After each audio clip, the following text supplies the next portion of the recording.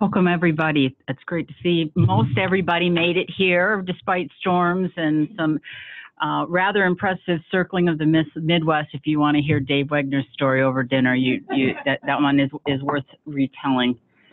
Anyway, thank you. We have a really exciting full day. We're going to learn a lot today. We're going to listen. We're going to hear from those on the ground taking science and using it. And it's going to be, I know, extremely informative. I don't want to spend any more time than necessary on preliminaries. So we'll go around the room and do an introduction. Just name and where you're from. Do we need anything more than that? So we'll do the room first and then go around on the phone. I'll start and then we can go this way. Does it matter? So welcome again. I'm Kathy Kling from Cornell University, and I chair the Water Science and Technology Board. And yeah, we do. Thank you. We need to use these doohickeys. John Arthur, Florida Geological Survey, WSTB. Tom Graziano, NOAA. I'm Mark Lachevalier. I'm retired. I'm a member of the Water Science Technology Board. Stephanie Johnson with the WSTB staff. Dave Dzonbach, Carnegie Mellon University. I'm a member of WSTB.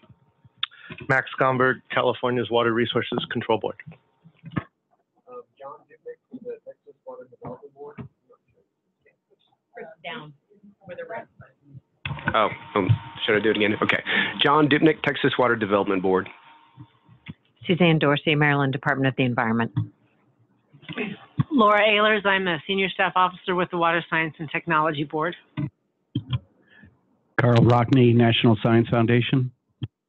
Ken Bellitz, U.S. Geological Survey. Kay Whitlock, Christopher Burke Engineering, Chicago. Nusha Jami, Stanford University. I'm a member of the WSTB. Jay Family, University of Saskatchewan. Dave Wegner, this is not contagious, what I have. It's a result of doing a stupid run last week at 10,000 feet in the Rockies and realizing I'm not as young as I used to be. Water Science Technology Board, retired, part-time work with Wolpert Engineering. Sandy Eberts with the U.S. Geological Survey. Deb Wixon, National Academy staff. Richard Ort, Maryland Geological Survey. Andy Staley, Maryland Geological Survey. Bill Cunningham, USGS. Josh Chiotti with the Pacific Northwest National Lab. Michael Zwern with Resources for the Future. Ada Benavides with the U.S. Army Corps of Engineers. Bob Bastian, EPA, Office of Water. Jeannie Aquilino, WSTB staff. Courtney Devane, WSTB staff. Brendan with the WSTB staff. Abigail Ullman, BCST staff. Steve By, American Water Works Association. And Jeff Leip with EPA's Office of Water.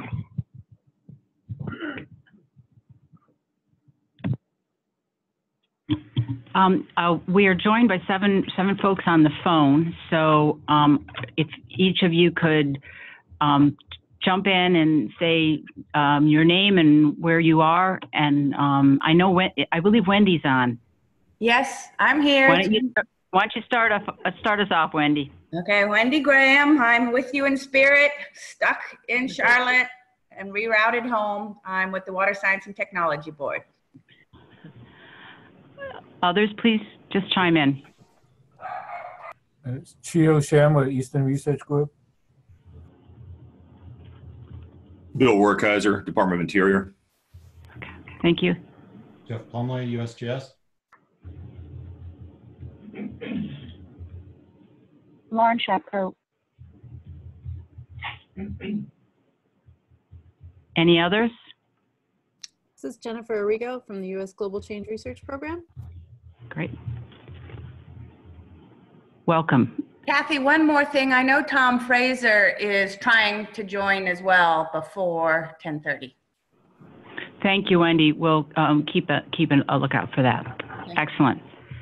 Well, we're sorry you didn't make it, but super happy you're home safe and can join us by phone. That's more important than anything. Okay, are there any other preliminaries we need to do?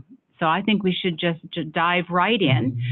We are going to push the first session to, instead of stopping at 10:30, more like 10:45 to account for the fact that we always have this sort of startup intro time. So we'll do about 25 minutes for the presentations. We'll take a few questions after the first presentation, and then do the second one and have questions for that, and then any general conversation until 10:45. So with that, welcome to Tom Graziano, and I'd prefer to let everybody just do any more introductions they want than that. So. Okay, great. Is this on? Can you hear me? It's on? Great, okay. First of all, thanks, Kathy, Elizabeth, Water Science Technology Board members, guests, staff. Thanks for the opportunity here to represent NOAA and speak on NOAA's behalf. Tell you a little bit about what we're doing in NOAA to transform our water prediction capabilities. I am the director of the Office of Water Prediction within the National Weather Service, and one of the assets, we have folks distributed in 3 geographic locations, one of which is at the new National Water Center in Tuscaloosa, Alabama, which I'll talk about in a bit. And I'm also the chair of what's called the NOAA's Water Team. So it's a team that basically represents water interests across the whole of NOAA, and I'm responsible for coordinating activities across NOAA related to water. Okay, just to provide a little context, I'll talk a little bit about strategic vision for the Weather Service. We just came out with a new strategic plan, and I'll just focus on the water element. I'll talk a little bit about the National Water Center and how it's serving as a catalyst to help us transform our water prediction capabilities within NOAA and with the broader water enterprise. Key partnerships are absolutely necessary to make that happen. Talk about the National Water Model, which is a new modeling capability that we brought online on the 16th of August, 2016. I'll talk a little bit about another capability we have for water resource applications called the Hydrologic Ensemble Forecast Service, and then I'll briefly summarize. And if somebody could give me like a 5-minute warning, I'll know when to get into super caffeinated mode here to make sure I get through this. So, all right, Thank you. All right. So first of all, the Weather Service mission is we produce climate, weather, water forecasts and warnings for the protection of life and property and the enhancement of the national economy. That is our mission.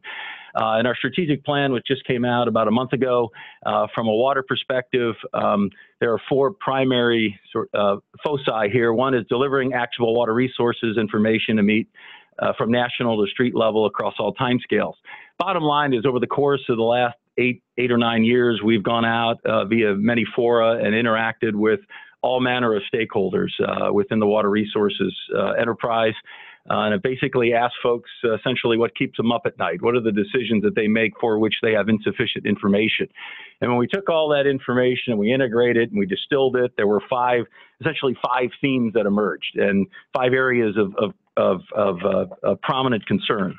And they are flood, drought, water quality, water availability, and then climate change, which really sort of cuts across all of them.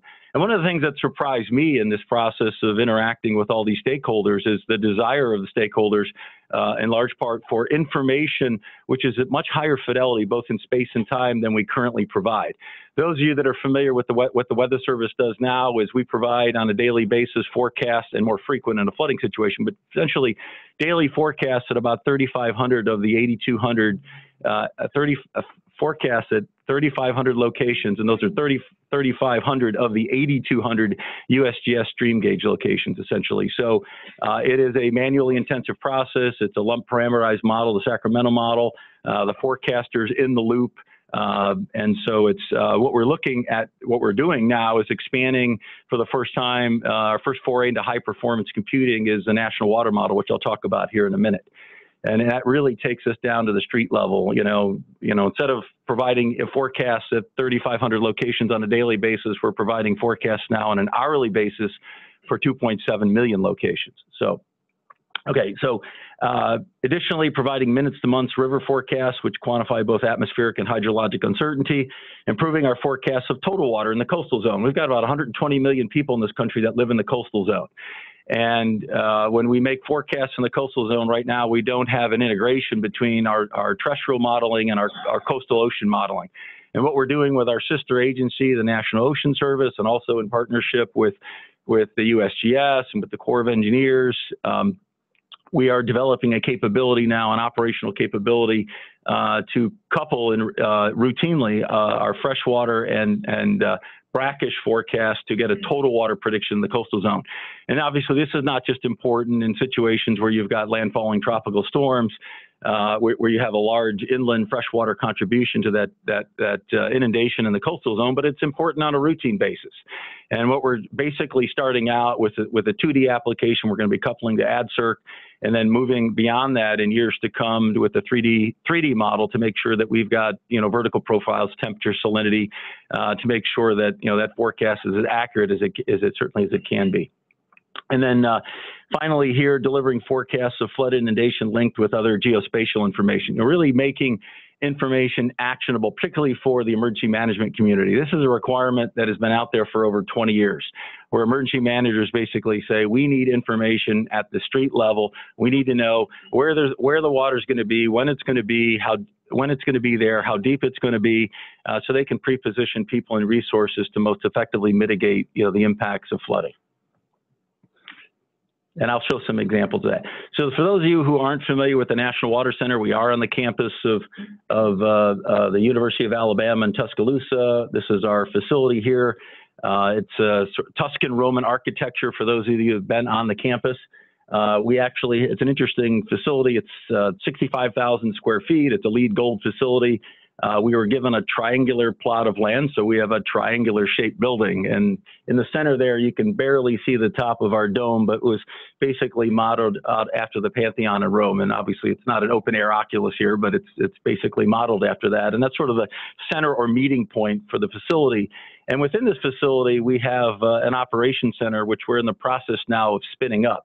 And here's a picture here. I mean, if I could use the laser pointer of our operations center. This was for our spring flood outlook, and the third Thursday in March of every year, we get together. We and NOAA and other federal agencies, we have a spring outlook. And the last few years, we've been doing it from the Water Center in Tuscaloosa.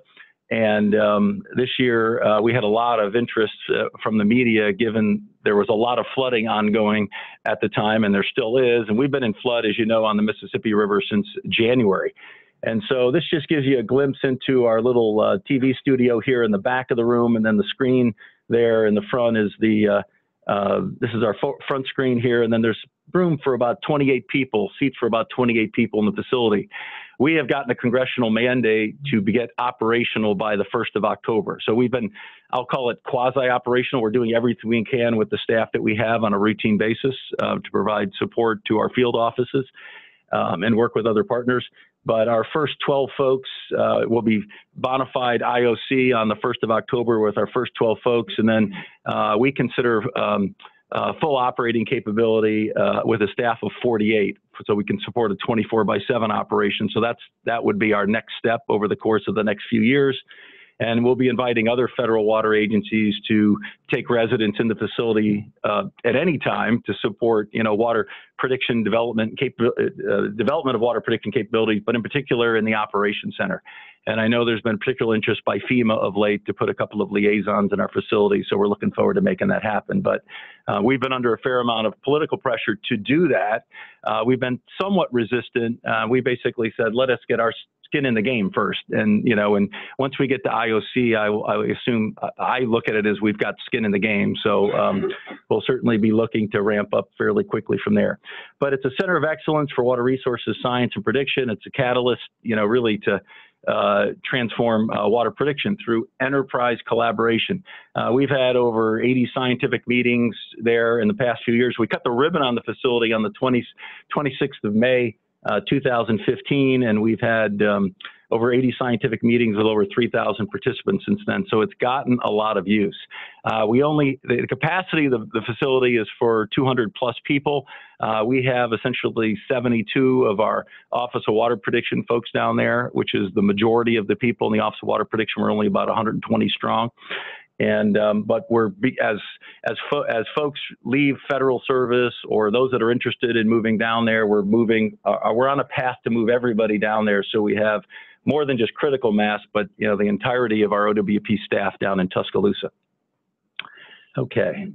In terms of key partnerships, and this is absolutely critical for us moving forward, one of our partnerships I like to highlight is the IRIS partnership among the GS, Corps, NOAA, and FEMA. Back in the 2008-2009 timeframe, there was via meetings among our federal water agencies, there was a general recognition that the nation's water resources challenges are growing. They're becoming increasingly complex. They're multidisciplinary in nature, and more important, they were bigger than any one agency. So we really needed to work together to try to solve the problems that we faced. We worked together on a routine basis. For those of you that aren't familiar with that, the GS has the observational infrastructure. They bring a lot of science to bear. They provide us with all the rating curves for the relating flow to stage at our forecast locations. The Corps obviously does the water management along with the Bureau of Rec. And then our swim lane, if you will, is prediction. We're responsible for generating and issuing both forecasts and warnings. And then FEMA's got the response and mitigation piece. And clearly, as we talk about the enterprise, additional key relationship is with the academic and research community. Certainly here we're at the National Academy of Sciences today. We've been working with Elizabeth now for a few years in earnest. We have a relationship with the National Science Foundation and Quasi. And for those, I think many of you are probably familiar with Quasi, but it's a consortium of universities for the advancement of hydrologic sciences incorporated. And what's important about that relationship with NSF and Quasi is ever since we cut the ribbon on the Water Center on the 26th of May, 2015, a week later, we started what we call our Summer Institute, which is a 7-week in-residence program at the Water Center where we work through Quasi. We advertise this broadly among all the academic institutions across the United States to try to bring in the best and brightest graduate students to the Water Center for the 7-week in-residence program to tackle our biggest challenges with regard to the hurdles we need to get past to evolve our water prediction capabilities. It has been a tremendously successful program. And for us, in addition to not only accelerating development and implementation of new capabilities, it provides us the opportunity for a 7-week interview with these folks that are in residence with us. So we've hired a number of them, and they've become key members of our team. And we've been doing that every year since. Our 5th Summer Institute is underway as we speak now. And we work very closely with UCAR and NCAR. UCAR, we recently stood up a group called the Community Advisory Committee for the Office of Water Prediction. What we wanted to do is reach out to the broader enterprise and hear from the enterprise in terms of what their thoughts were in terms of what our plans are to evolve our predictive capabilities. So this CAC-WP, or Community Advisory Committee for the Office of Water Prediction, we first met was the very January 30th, 31st, and February 1st in 2018. We got together. There were essentially 25 people on this team. It's co-chaired by David Maidman out of the University of Texas and Don Klein, who's the Associate Director for Water at the United States Geological Survey. We've got a lot of federal agencies represented, the private sector, NGOs, and a number of people from the academic community. And that has been a very successful interaction for us. Had our 2nd meeting during the AGU meeting last year and planning a 3rd meeting this fall. And our focus, one of the primary recommendations of this group was really for us to establish a community development environment. And one of the things that we've been touting about the National Water Model that I'll talk about in a minute is utilizing the model as a service, essentially making the model modular enough so that we can, any entity, other than NOAA can develop a specific application that if we have the appropriate interfaces and APIs that it sort of plug into the architecture. And you can configure the model however you want for whatever application you want, and we at NOAA will configure it as we deem appropriate to support our operational mission. Okay. And then, of course, water resources managers, emergency managers, and other enterprise stakeholders. So these are the key partnerships that we've been engaged in. Okay, so setting the stage for this transformation, we've been resourced by Congress in 3 broad areas to evolve our enterprise. One is a centralized water forecasting demo. These resources first became available in 2015, and that was really demonstrating for the first time running a high-resolution continental scale model in a high-performance computing environment in real time. And that became, just about a year later, became the implementation of the National Water Model on the 16th of August, 2016. We accelerated based upon the interest of Congress. We actually accelerated that implementation quite a bit, more than we had originally planned. But nonetheless, we got the model out there. We haven't solved world hunger yet, but we have basically evolved it considerably now over the past few years. We implemented, again, version 1 in August of 2016. Then, version 1.1, 1.2, and then actually tomorrow we implement version 2.0, where we actually go OCONUS for the first time, and we will begin to provide a hydrologic forecast capability for the very first time, at least from a NOAA perspective, for Hawaii. So that's a big step for us, along with a number of other enhancements to the National Water Model. Associated with that also is a centralized water resources data services, and then an evaluation service. Obviously, you can't manage things very well if you don't measure it. And then the following year, we were resourced up, and we've continued to be resourced and to enhance our water prediction capability. We've demonstrated a hyper-resolution modeling capability, a real-time forecast inundation mapping capability, and then linking basically the forecast that we generate with geospatial information, whether it be demographic, infrastructural, economic, political, you name it, to make that information actionable for decision makers. And I'll talk a bit more and show some examples of the real-time flood forecast inundation mapping capability.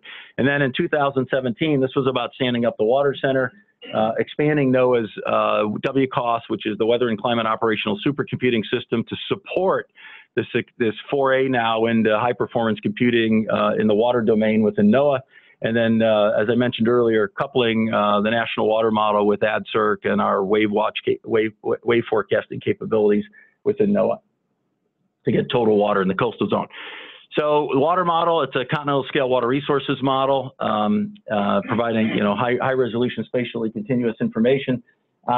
You can see the map on the right there. This is basically the NHD Plus version 2 stream network generated by the USGS and the EPA.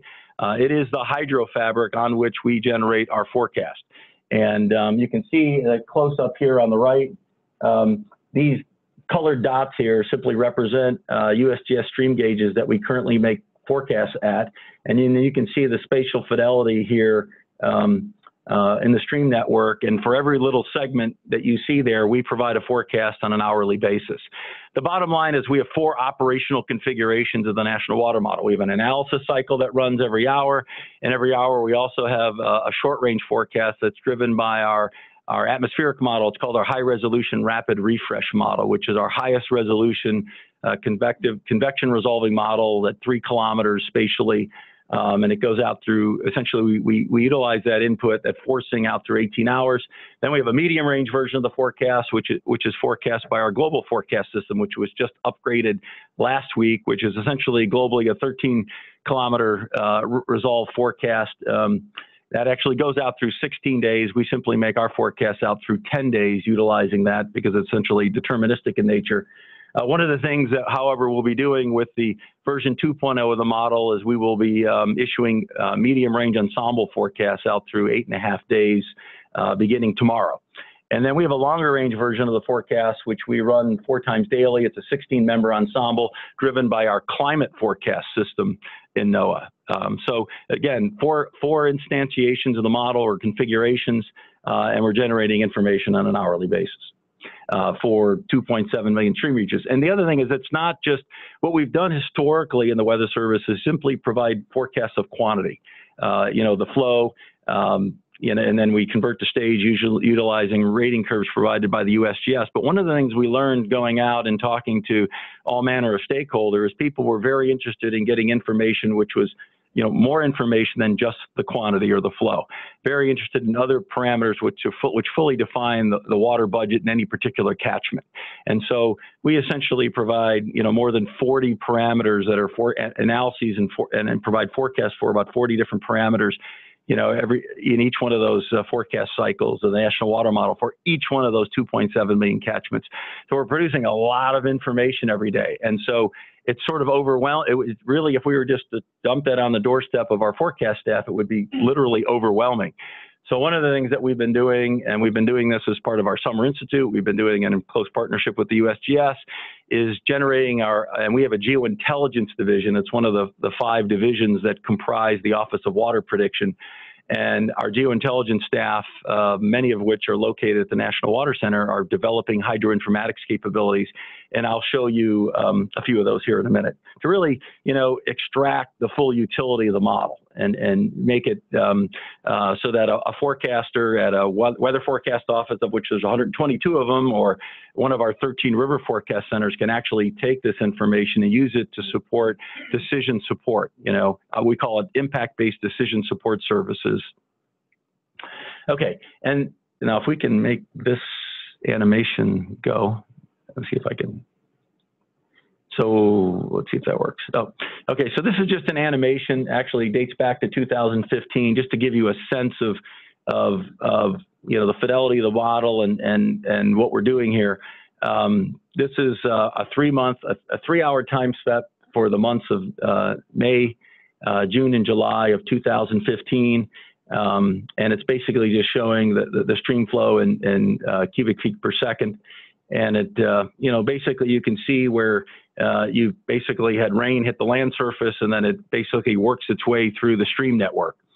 And you can see this was a particularly active spring for Texas. There was a lot of flooding in Texas, in East Texas, fairly devastating, in the spring of 2015. And they've had, a lot of subsequent flooding, as I'm sure you're well aware. But anyway, the flooding during this time frame certainly represented here. That just gives you a sense of an animation here. And I'll go to the next slide. So some of the collaboration with the USGS, I know our next speaker is from the USGS, so I wanted to certainly touch upon some of the things that we're doing with the USGS. These collaborative activities here are supported by the USGS's what they call 2WP. It's Water Prediction Work Program.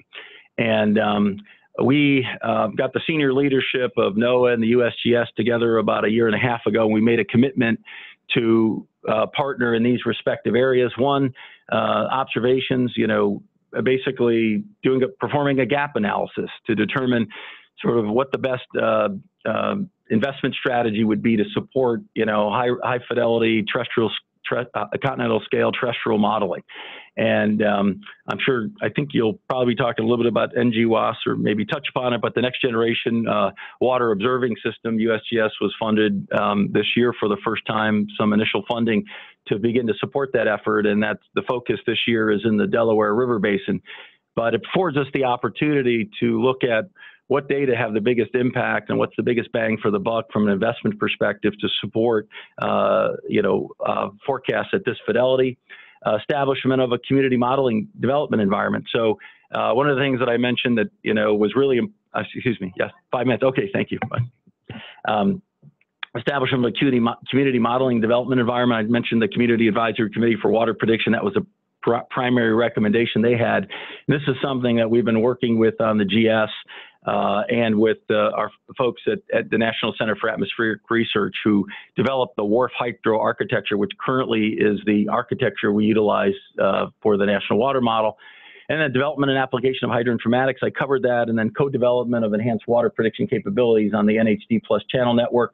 One, improving stream flow and temperature, water quality. When we're talking about stream flow, particularly low flow or temperature, certainly need to couple with at least a shallow groundwater model. There's been a lot of work that's been going on between the GS and NOAA in that area to couple a groundwater model, a national groundwater model, with the national water model.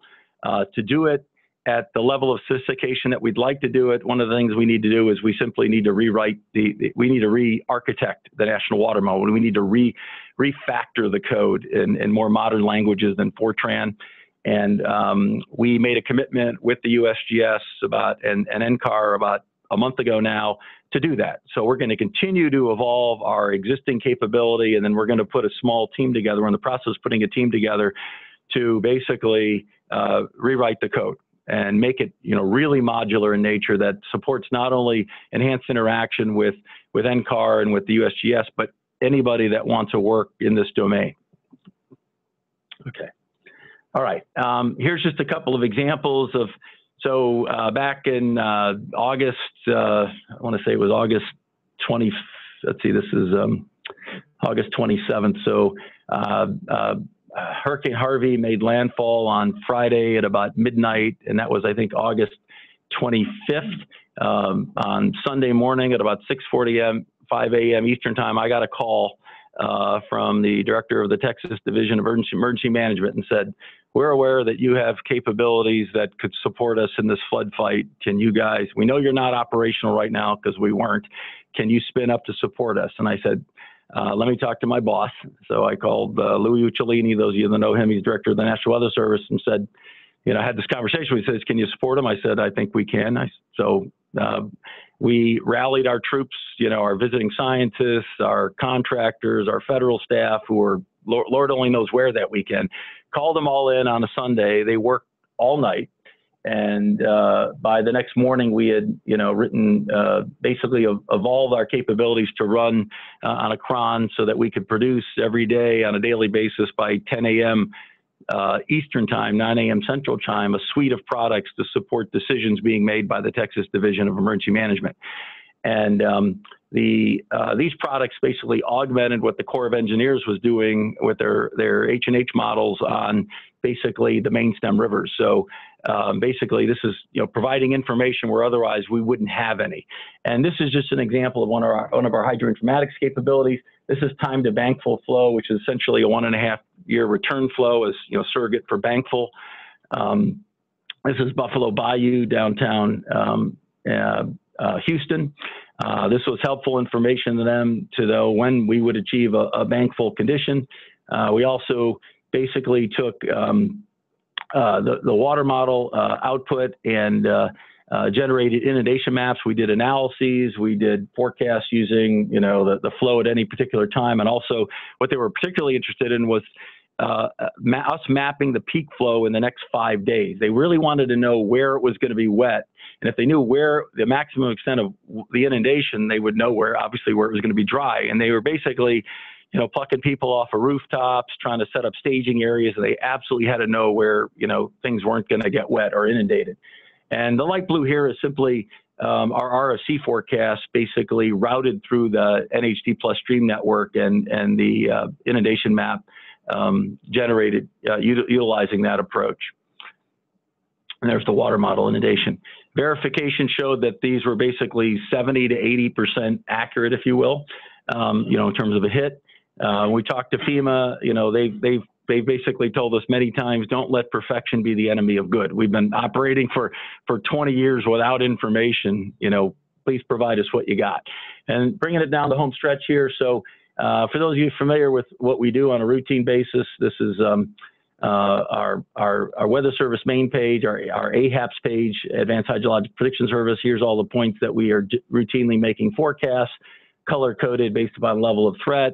When you come to this page, you see all the USGS observations, and then you can also see the forecast based upon them. This is an ensemble approach in terms of water resources and longer range predictions, which quantify certainty.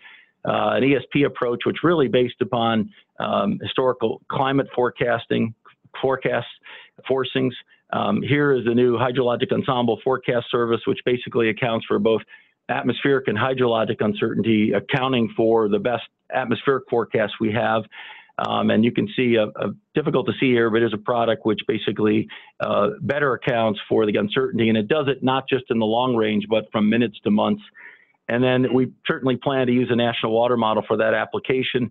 The longer range version of the national water model right now only goes out through 30 days. We've been experimenting for the water year in the Rio Grande Basin with some fairly positive results, the natural flow forecasts. But the bottom line, we continue to work on that. And then summarizing here, our water services are evolving. continental scale modeling approach, producing consistent street level summit to sea information. We're implementing a much more physically based approach, and we're doing this in partnership with the broader water enterprise. And then we've got this new organization, which is the Office of Water Prediction, which we were formed on the 1st of April, 2015. And we've got our new National Water Center, which truly is serving as a catalyst to make stuff happen.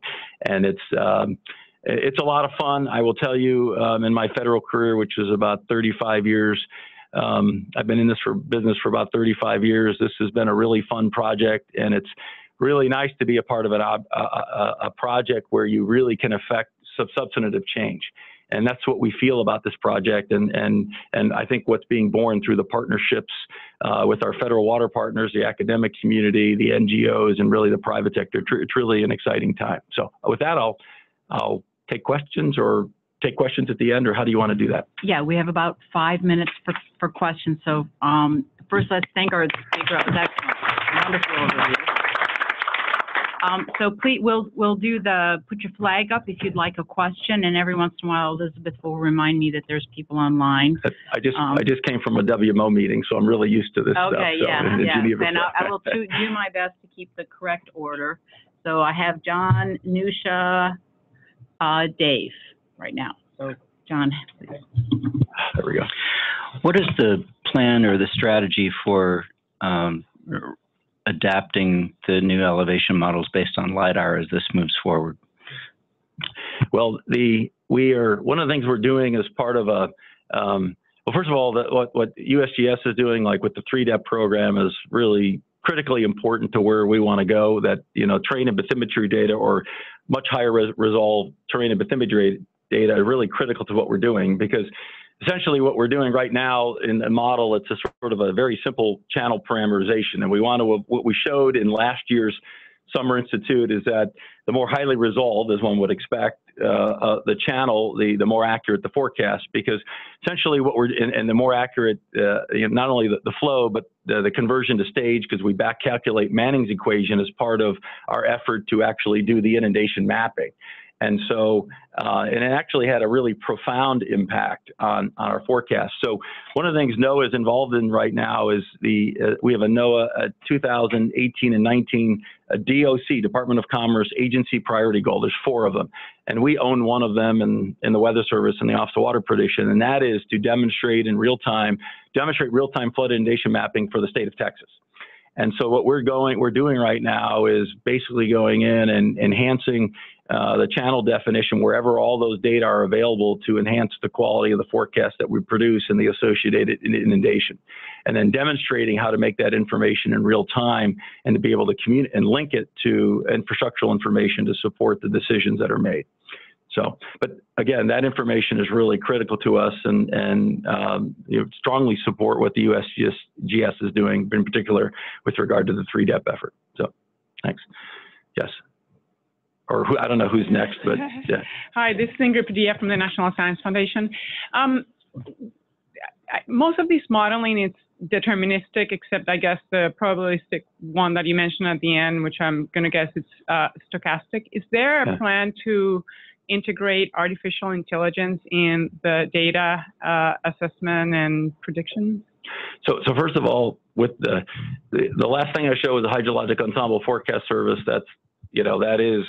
That ensemble provides, stochastic model provides, uncertainty information. With regard to the national water model, we do have our 30-day forecast is an ensemble driven by our climate forecast system. And with the implementation tomorrow, the upgrade version 2.0 of the national water model, we will be providing a medium range ensemble. Help me out at the rest of the question. I'm sorry, artificial, yes. So we are dabbling with artificial intelligence, not necessarily in the quantification of uncertainty, but more in the dealing with anthropogenic processes. So, trying to predict what a water resources operator would do a week from now, 2 weeks from now, 3 weeks from now, based upon a particular inflow or pool elevation, or whatever other parameters are deemed relevant by the model. We have done this for the ACF basin with fairly good results. But that is our first foray with AI in terms of addressing a particularly large challenge for us with the National Water Model. Because remember, we're running this off in a high-performance computing environment. We don't have a forecaster in the loop that's accounting for what a reservoir operator may be doing. So we have to find a way to account for that over time, and that is essentially how we're trying to do it. Okay, I think we have time for 2 more questions, and then we'll have to cut it off. So Nusha and then Dave. Tom, thank you for your presentation. I was actually part of the original National Water, the Summer Institute ensemble forecasting in the 2000s. Okay. Okay. Gotcha. I wrote 2 papers on that, so I'm a big fan. My question for you was, are you guys able to provide any information about the recent Northwest or the Arkansas actually flooding, the Midwest flooding, and were you involved in some of that forecasting? Did they use some of your forecasts for decision making and disaster management? Yeah, so we were heavily involved in that in terms of our field offices, our river forecast centers, and weather forecast offices. Communicating forecast information, potential impacts, and at the disposal of our staff, they have both the forecasting applications that they run, the lump parameterized Sacramento model that they operate, as well as the output of the National Water Model.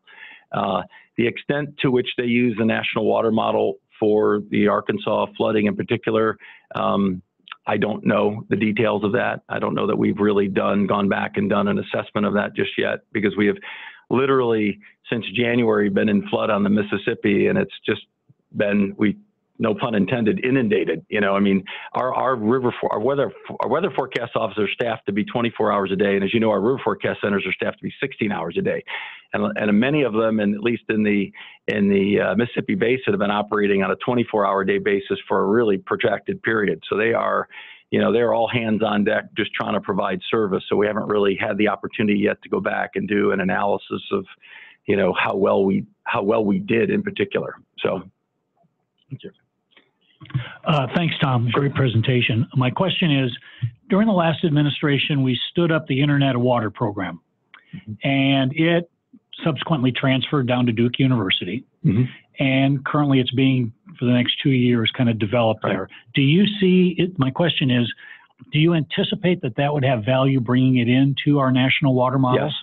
Yes, it's interesting you asked me that question, because I just mentioned with putting my thing like a name tag up sideways there. I came from WMO. Well, one of the individuals that went with me I was the sort of lead for the water part of the delegation. One of the folks that went with us is Peter Colahan, who is in charge now, leading the effort for the Internet of Water. Peter used to be one of my 5 division chiefs in the Office of Water Prediction until December of last year. He was the Service Innovation and Partnership Division Director. And so we brought him back to support the WMO effort. And yes, we have been coordinating, and we continue to coordinate with Peter. A lot of the data that would be captured via the Internet of Water from the states would certainly be of value in terms of initializing, calibrating, and even verifying the National Water Model. So yes. Thank you. Thank you. And okay. Yeah, outstanding. Thank you again. That was really great. Yep. Really excellent. So next we're going to turn to the USGS, a partner, and Sandra Eberts. And while she's getting everything ready to go, we'll have time for questions after this. And if you're in the audience and you want to raise a question too, you can do that too. Sorry, you don't have a card. Just wave and I'll put you in the queue. So please, Sandra. Thank you.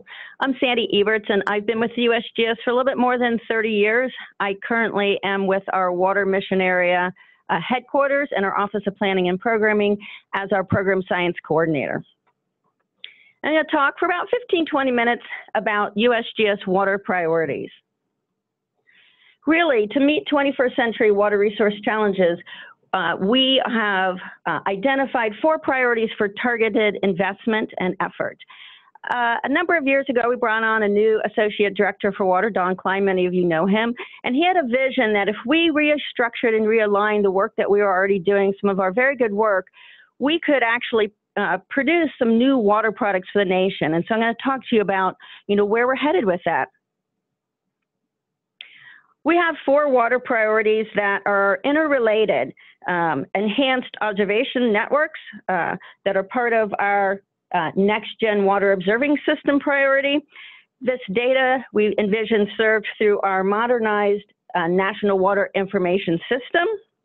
And these data and water delivery systems directly being coupled to modeling and new modeling tools to drive prediction. And then finally, all of these are integrated into water availability assessments.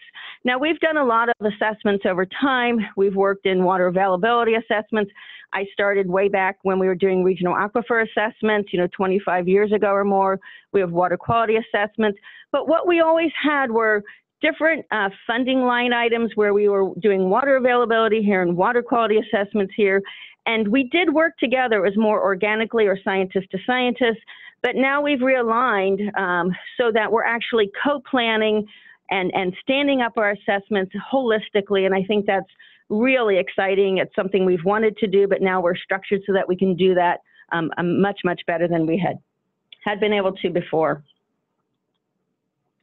So I thought I'd just share some of the drivers of our 4 priorities that I just mentioned. Of course, we've had a science strategy. We work from that science strategy. But in 2018, we also had recommendation from the national academies for future water priorities for the nation, and really looked at our research efforts and provided some suggestions there. And I should mention, with our restructuring, we finally have brought our researchers into, the broader community of water resource professionals in the USGS. And so we're really aligning our research much more closely with some of our higher priority and larger products that we're producing. So that's also exciting. In 2018, there was a presidential memo on Western water availability, and that's driving some of what we're doing with our integrated water availability assessments. The Secure Water Act of 2009 required us to develop a national water census, and we're still doing that, and that's integrated into those water availability assessments as well. We receive input from the Water Subcabinet. This is a federal group of federal representatives from multiple agencies: EPA, DOI, USDA, NOAA, Army Corps, DOE. And these folks are meeting at a high level periodically so that we are talking across all of the sectors that have federal water responsibilities, and that's also new and very exciting. And we, USGS, have been tasked with advancing water prediction via enhanced data collection, as well as integrated modeling, which you're going to hear a little bit more about. And then, of course, we're across the landscape. We have water science centers in every state. We work shoulder to shoulder with our partners. We have many stakeholders, and that also feeds into our overall directions because we are very well connected with, the country and what its needs are.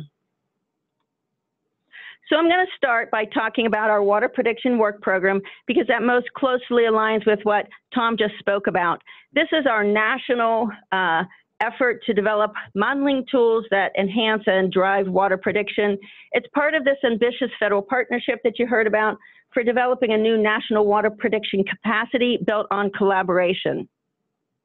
First and foremost, we're working to improve and augment our predictive water modeling capabilities across a range of spatial and temporal scales. So we are working nationally with NOAA and others. We also are enhancing our water prediction capabilities at smaller spatial scales as well. And as part of this, as you just heard, we're working with others to cultivate this broad collaborative national water modeling community. We have shared computing environments that we're standing up, or others are standing up, and we're sharing data, we're sharing modeling components and interfaces, and we're having forums that are being held collaboratively. One of the first things we're doing this with this Water Prediction Work Program, or TWP as we fondly refer to it, is we are working to enhance the national water model of the Weather Service by working with them to develop a groundwater module to improve base flow prediction, and that's forecast predictions. And then I also heard someone asking about topography. We are also working on enhanced topography and bathymetry so that we can also help inform more accurate predictions as well. And then we are taking our USGS science, a lot of our process science that many of our researchers have been working on, and that is incorporated into a variety of different models. And we are working to couple some of those key models and processes into the National Water Model to drive prediction of stream temperature first and foremost. So we have the National Weather Service predicting stream flow. USGS is coming in, helping improve that accuracy with more groundwater simulation, but then also we're jumping on and doing temperature prediction and also sediment and constituent prediction. We're working towards capturing sediment as it comes off the landscape and forecasting that, as well as entrainment of those various water quality constituents in the sediment and transport of that in stream. So we've been involved in prediction for a while, but now we have a concerted effort to do, large scale prediction. At present, this is a fairly new team, and what you're hearing about today, again, are our current high priorities. It's a lot of work we've been doing already, but now we've aligned into these 4 high priorities and aligned many people who had been working on similar work, but maybe somewhat disparately. And so we have just recently stood up these various science teams as part of our 2WP program, and each of those science teams has just been finishing up their science prospectuses for their piece of this overall effort just this summer. So for example, our temperature team is working on how USGS science and data for water temperature can be used to forecast stream reach temperature. Our hydrology team is the team working to incorporate groundwater into the National Water Model. Our interoperability team is the team that's working on how model components should be modularized to, better be used to predict multiple components of the water cycle. Previously, we had an Office of Groundwater, an Office of Surface Water, an Office of Water Quality, very successful efforts, but our model developers for each discipline were in separate offices. Our restructuring has put all those model developers together in a team, and so we can more accurately and better align the modeling and add, plug and play components so that we can model and use the models as needed.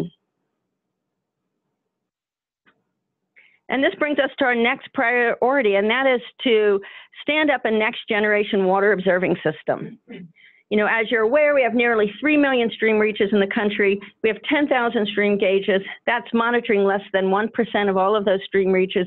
And actually, out of those 10,000 gauges, only about 8,200 monitor stream flow year round, continuously.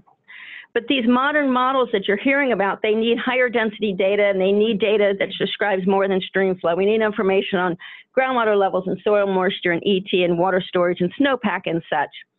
And so our current monitoring networks limit our ability to accurately understand and to predict water resource conditions using these advanced models. And that's what this NGWAS, or Next Gen Water Observing System, is all about. But we can't monitor everywhere at high density, spatially and temporally. We know we can't do that. And so the strategy is to develop highly instrumented networks in about 10 medium-sized basins across the country that represent some larger water resource regions, such as the regions you see here. And so once we highly wire these particular basins, we can better understand our systems and extrapolate that knowledge through models. We also are augmenting our existing stream gauge network that we already have across the nation by adding temperature and some other probes to collect some additional information. And all of this is to predict more accurately the water quantity and quality and use at unmonitored locations. So ultimately, our next-gen water observing system is intended to provide real-time field and remote sensing data on all of these components: stream flow, stream velocity, water cycle components like ET and snowpack, a broad suite of water quality constituents. So we don't have our National Water Quality Assessment Project anymore, but that data are being collected through our networks still and are being incorporated into these integrated assessments still. And we're looking a little bit more in terms of monitoring between groundwater and surface water, and that might be of interest to this particular group today. We're here gathered around groundwater. We're installing piezometers and stream banks where we're collecting temperature continuously, as well as the temperature in the stream, to be able to better understand exchange of water between groundwater and surface water, and a myriad of other technology to get at groundwater surface water interactions. Of course, sediment transport and water use are also a big part of this.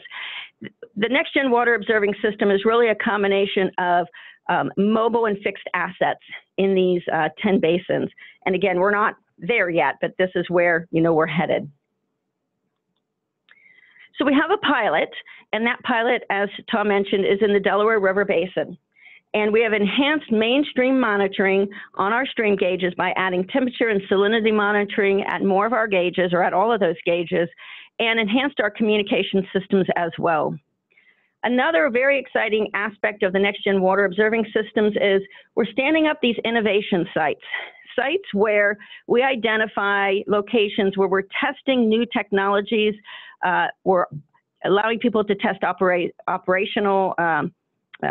operationalizing some of their existing technologies, and encouraging people, not just USGS, but universities and states and others, developers, to come to the same locations, use this as a test bed, compare their results that they're getting with other people's results as well for new water quality and flow technologies. We've added stream monitoring in smaller subbasins of these watersheds. We typically have not had stream gauges monitoring, watersheds that are less than 50 square miles, but we know that that's important to our ecological systems. And so we're adding basins or gauges in those subbasins to better characterize hydrologic dynamics and improve hydrologic and ecological models. Again, innovation sites in these smaller streams as well. And not all of the monitoring with the next-gen water observing system is continuous. We do have plans and are collecting some discrete data on a limited scale. Really, the gist of the next-gen water observing system is really to drive innovation in monitoring. And that brings us to our next priority, our integrated water availability assessments. As I mentioned, we're aligning all of our assessments so that we have a more holistic understanding of water supply and demand, quality and use in various settings. And we're working towards evaluating long-term trends in water availability. And this is inclusive, again, of water quantity and quality. We've always done a lot of water quality trend work. We've actually done a fair amount of water quantity trend work, but this is being aligned, providing seasonal and decadal forecasts of availability, and informing water resource division decisions, bringing in some social economic tools, which is somewhat new for USGS.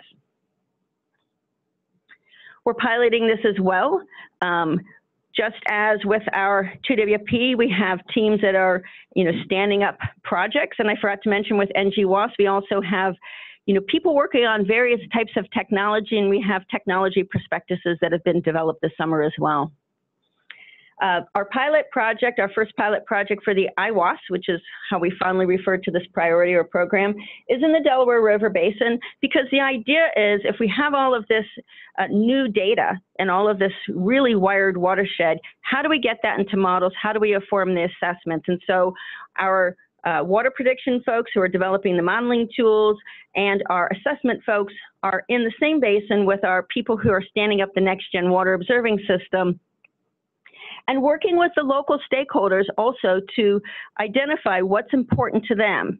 So we have these tools and these approaches that we're going to march across the landscape, but when we're in basins, we also want to answer local questions of interest. And in the Delaware River Basin, the question or interest is really drought, and we're improving our stream flow prediction of drought or during periods of drought with this project. We're also developing a model to predict public supply well use on a daily basis, which is, part of our water use program is being incorporated into this.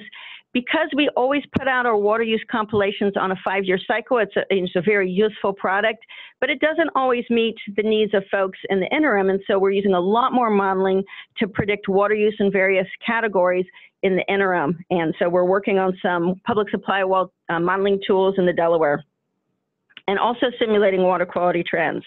We have a second pilot basin for the IWAS down here in the Trinity. And this project is also looking at long-term trend analysis and at socioeconomic impacts in response to supply and demand scenarios. So that's something that they're looking at. We had an infusion of directed co-op matching funds this year to be able to fund some projects that would help us push our integrated assessments forward. And we're funding some work to look at data and information delivery and processes for incorporating water quality and groundwater into some of our predictive modeling as well. The IWAS is national and it's also regional. So we saw the Delaware River Basin pilot, but we also have tools that we're working on nationally. We're developing data, consistent spatial data, temporally and spatially across the country for many components of the water cycle. That's one of the directives through the Secure Water Act. And so we have national deliverables that speak to that, and then we have some regional deliverables. So above the line, these are our national extent deliverables in the near term. By the end of this year, we're going to be delivering daily information on water availability indices focused on quantity. And this is an indice, so this is not predicting, availability in terms of absolute amounts, but these are relative amounts. And by 2020, that will be inclusive of water quality. And by 2021, that's inclusive of water use. And again, we have our teams who have been meeting all summer, all this past year, and standing up the approaches for doing this. At the regional extent, we have our Delaware River Basin pilot, and we will be selecting the next basin to move into. That presidential memo I mentioned requires us to look at Western water issues. Both the NGWAS, our water observing system, and our water availability assessment projects are going to be moving into a basin in the West. We have stood up a team and a committee to identify criteria for selecting that basin, and we'll be soliciting feedback from outside the USGS and from stakeholders to help us identify this next basin. So again, ultimately, we'd like to have 10 of these next-gen water observing system basins. We've got one pilot now, and we're working through the process for bringing more on.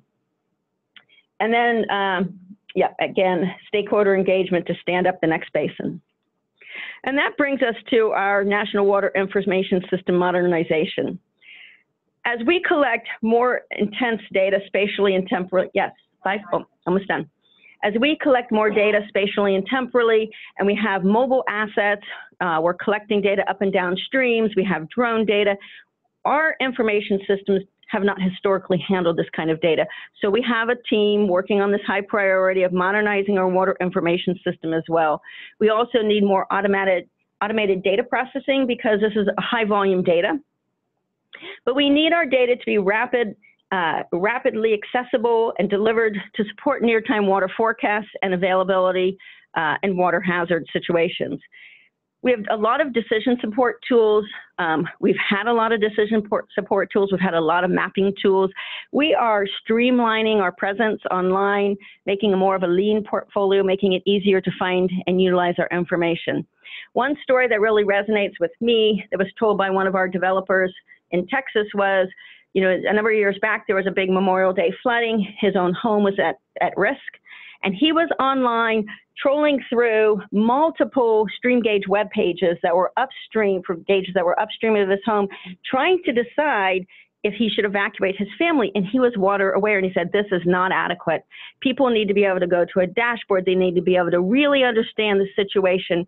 They developed the Texas Water Dashboard. We're looking at scaling something like that up and providing information in a way that's more useful, especially for making decisions rapidly in an emergency. So that brings me to this last slide. Some of the things that we've been experimenting with is on the left, we're adding webcams to our stream gauges, and we can see as the hydrograph unfolds here with discharge and water level, what does that actually look like? What is going on at that site? And here on the right, we've been creating visualizations of entire water years to see what the water year looked like. And we can see the effects of some hurricanes and some drought situations and really getting a better feel for, what is going on in our water resources over the course of a year. And with that, I can take some questions.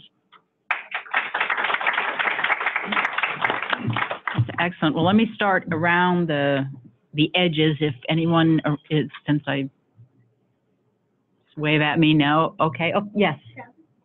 Charge. USDPA Office of Research and Development. It's great to talk, Sandra. Thank you. Quick question. What other water quality are you looking at? You mentioned sediment and temperature. Yes.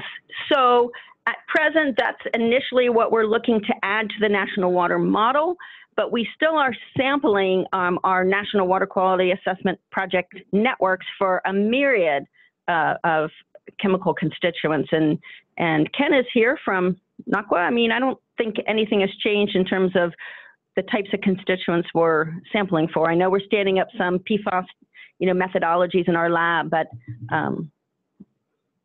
anything else? You're right. The analytical measurements are not easily replicated with a probe, so the probe development is still a key area for development. Mm-hmm. And that's a good point. We are working with a lot of developers on sensor technology. And again, that's what some of those test sites are for. So we can test some of those out where we're also sampling and having samples sent off to laboratory as well. Thank you, Ken. That's great. Good.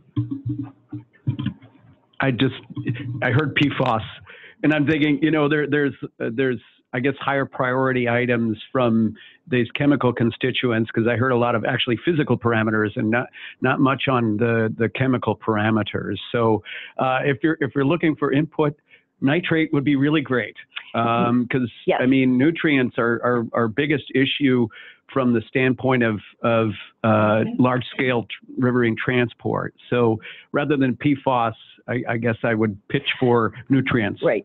Well, PFAS is something we're developing some methodologies for so we can get more data on that. We have always been monitoring for the nutrients, and we have nutrient sensors as well, and we've had a nutrient sensor challenge. I live in Ohio, so I'm very familiar with Western Lake Erie Basin issues with eutrophication, and that is always on our radar. In terms of what we're adding to the National Water Model, initially that's a really big, heavy lift. It's temperature and sediment, but nutrients are not being ignored, and we are standing up more probes. When I say we're enhancing our stream gauging network, we're trying to collect more nutrient information as well. But thank you. Always good to know what people are thinking. Dave. Thank you, Sandra. It was a very good presentation. My question is, it seems that the next generation water observing system is highly dependent on data. My concern is that I've at least have been told by various people, Don Klein in particular, that funding for our gauging station network in the United States is shifting from federal to be more dependent on state partnership funding. Do you see that as problematic? And the second part of that is, to your question, are you trying to integrate artificial intelligence or anything else into the next generation? So I'm not on the development team, so I can't speak to exactly how they're intending to integrate artificial intelligence, but we have, our best and brightest working on this. Next Gen Water Observing System is driving that innovation in monitoring, and it is generating the data that you're speaking about. We have actually seen an increase in funding for our stream gauging network and for our monitoring because of this program. So we had $1.5 million increase this past year, and then a $12 million increase proposed. So this is really getting attention, and we think that because we have, really done a good job in planning and communicating what the needs are and how we can help support the modeling efforts that we need as a nation, we're getting a lot of support from Congress. Thank you. Great. Thanks. Hi, I'm Sarah Brennan. I'm with Applied Sciences, NASA's Applied Sciences Water Resources Program. And I was curious about your process to identify the basins and stakeholders that you're potentially thinking about moving your pilot project to. The reason I bring it up is a few years ago, we started the Western Waters Application Office that's based out in California. And the role of that office really is to connect stakeholders in the area to data and resources, not only from NASA, but other federal agencies. So I'm curious what your plan is. I'm glad you identified yourself. Right now we have our committee, our team that is working on the technical criteria we want so that we have representative basins across the country. And I was just tasked to lead the national stakeholder engagement piece only about a week ago. so I'll be glad to talk to you. But we do want to find out, obviously, we think if we're fully funded, and again, that's always an if down the road. You never know how, what we're going to get from Congress in the long term. But if we're fully funded, we want to have 10 of these representative, highly instrumented watersheds with models and such to go along with that. But there are many more water resource regions in the country. And so we have to be selective in terms of where we go so we can extrapolate to, the greatest amount of resources as possible. But it's really important to be answering those stakeholder questions too, because there are definitely basins that have, more challenges than others. And so we're trying to develop a plan to systematically collect that information so we can sort through that. And Don Klein really wants a nice process, something that's traceable in terms of our selection process. And I just met with one of our decision scientists out in Denver last week to start really thinking about where we're headed with this. But, as with many of these other high priority efforts that I mentioned, we're standing a lot of this up just, as we speak. We're working on all kinds of prospectuses, as I mentioned, but it's not like we're casting aside the work USGS has been doing. We're aligning the work, I think, more effectively. So I don't want you to think that, this is all brand new, but it's being aligned more effectively. And we're just beginning in some areas. Thank you. Great. And we'll give Nusha the last question. Thank you, Sandy, for your talk. First of all, I really appreciate seeing you mentioning that you're trying to sort of break the silos, especially within the development group, which is extremely important. My question is slightly different, which is focused on terminologies and the way that we report these numbers. Obviously, this generation is all about how you use multiple data sources to fill the gaps and how we sort of can create this mega data sets that incorporates various data sources. And with that comes the challenge of what data am I picking from USGS and how am I aligning that with NASA data and how that sort of lines up with EPA data, for example. I wonder if there's any conversation going on at the, within the agency, not within your agency, but across different agencies to sort of try to create more sort of a uniform terminologies and try to sort of help the users understand how these data sources match and what terminology we're using for them. Sure. I mentioned our Texas water data dashboard, and in Texas they're doing that. They're bringing in USGS data along with external data and serving it up together. It's new for us to do that. It's always challenged our policies in terms of how we serve our data alongside others. Much of what we do when we serve USGS data alongside other folks' data, because it's all very good data, and if we need high density data, we need it all, is through ACWI. And I actually am the USGS co-chair for our Streamflow Information Collaborative, and we have been meeting monthly to try to see what systems are out there in terms of serving Streamflow data. And one of our tasks this year is to find out what all of that data is. And so we are having those conversations. We're not there yet. But if anybody is interested in Streamflow in particular, but actually any of the time series data that we might want to serve from other entities altogether, let me know and I'll make sure you get an invite to those discussions. All right, thank you. Thank you very much. Okay. From big national models, now we're going to the states, which is obviously key stakeholders in the development of these sorts of tools. We have an hour and 45 minutes in total. So if each speaker shoots for 15 to 20 minutes, then we'll have time for questions. If everybody pushes over 20, we really won't. So I'll maybe wave at you at 15 and we'll see where we go from there. So thank you. First speaker is Max Gomberg. So good morning, everyone. I'm Max Gomberg from California's Water Resources Control Board. We're the state regulatory agency that's responsible for implementing the Clean Water Act, the Safe Drinking Water Act, as well as running the revolving loan funds for both clean water and drinking water in California. And we also run water rights, groundwater management, and a host of other programs, including urban conservation. I direct our climate change program, as well as work on some of our human right to water work on safe and affordable drinking water and urban conservation. And I should note that in California, we have a structure where we have a state board with 5 gubernatorial appointees. Those are my board members. We also have 9 regional water quality control boards, and Nusha is on one of those boards, and Jay was formerly on one of those boards. So I'm going to take us through our big challenges. So we generally focus in the West on drought. However, we also get flooding, sometimes not at the frequency the way that the Midwest does, but we've had some big ones, and we're due again. Our last devastating flood was in 1862. And of course, with climate change, we're moving to the extremes. When we get more wetter, more intense, drier, longer, and more severe droughts. And we still are very much in a regulatory and policy framework that looks backward in terms of how we assess climate and our hydrology. So it's a big change and a big challenge for us.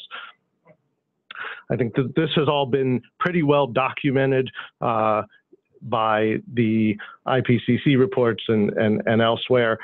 The one thing I want to note on here, which is really a big focus right now, is that last bullet, the fire impacts.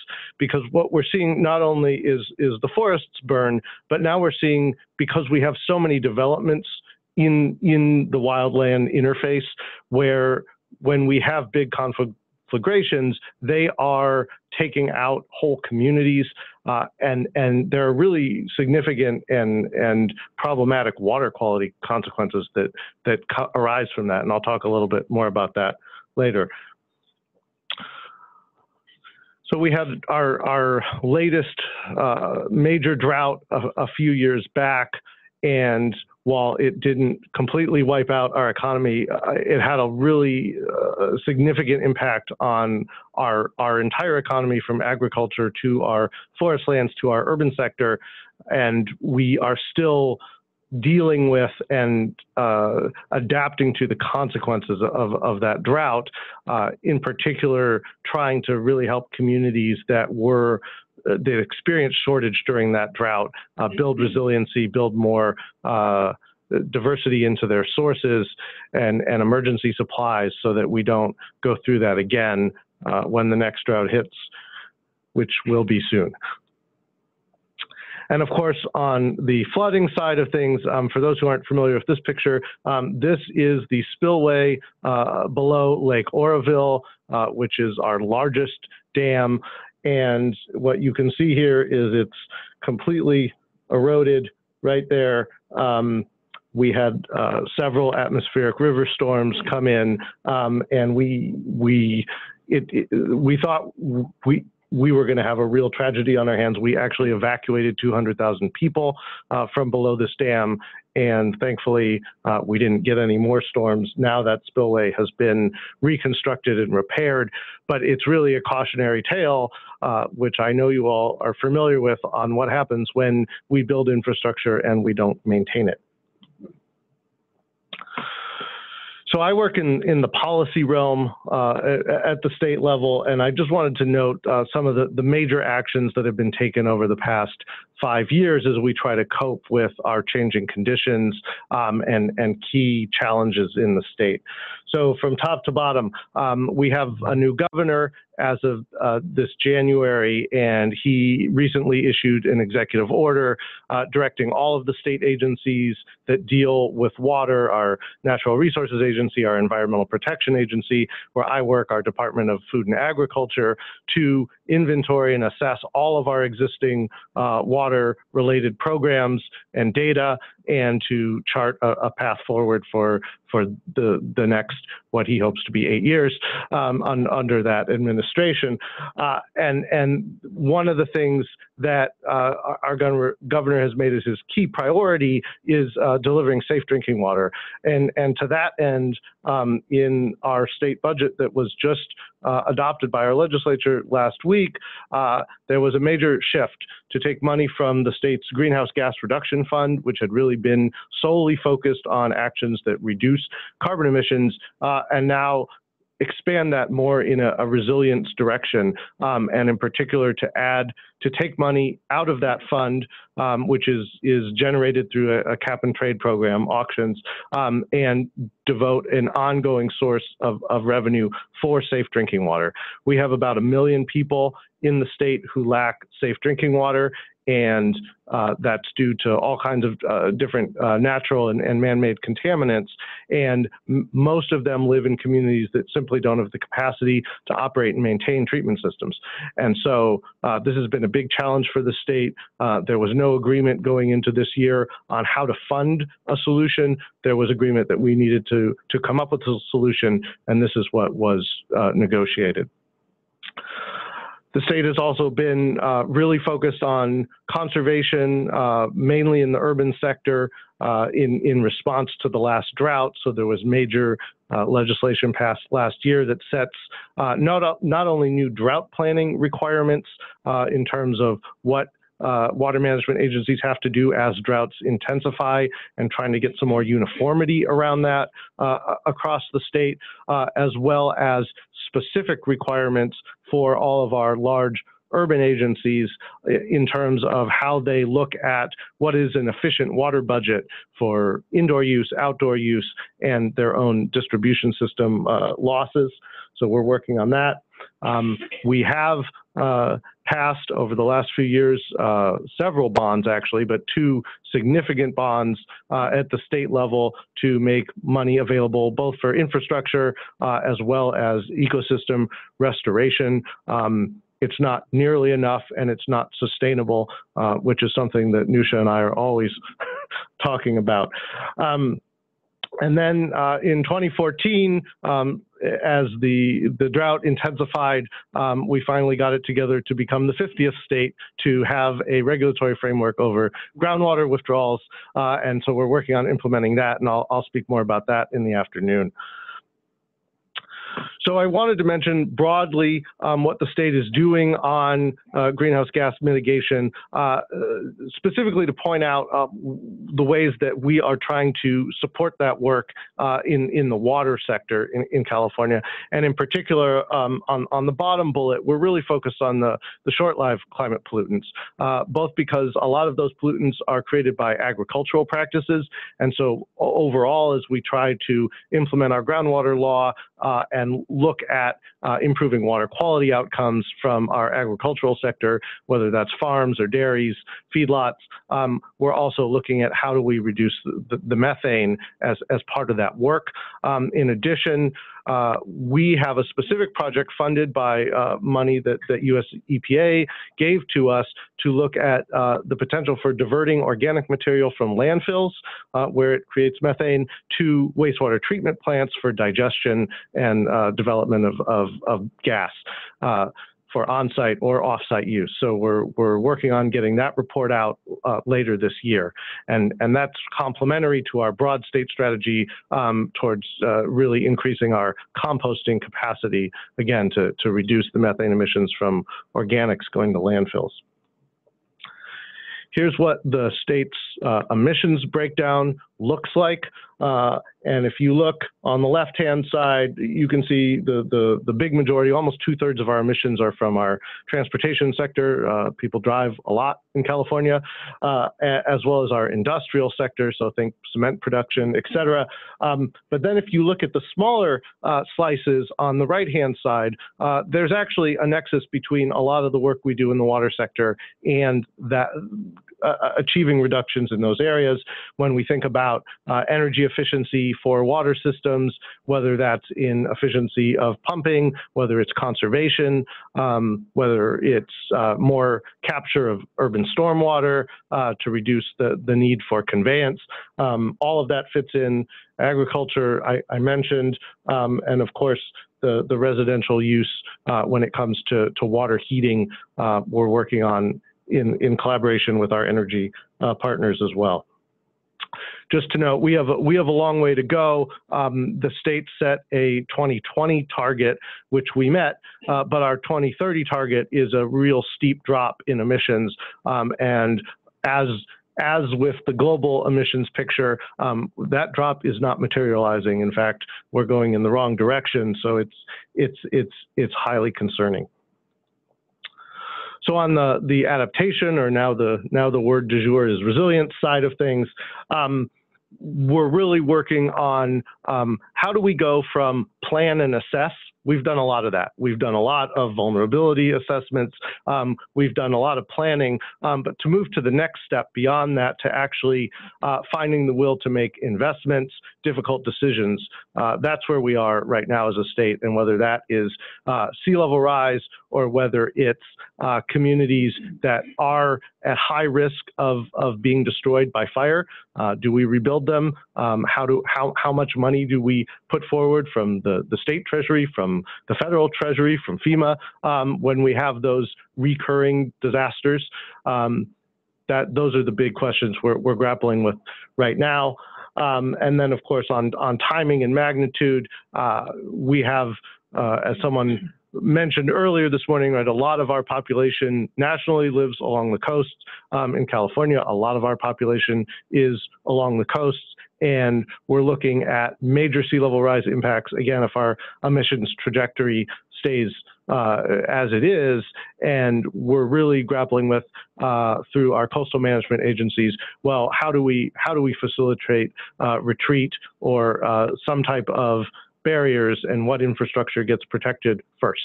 So that's a big challenge we're dealing with in terms of priorities as well.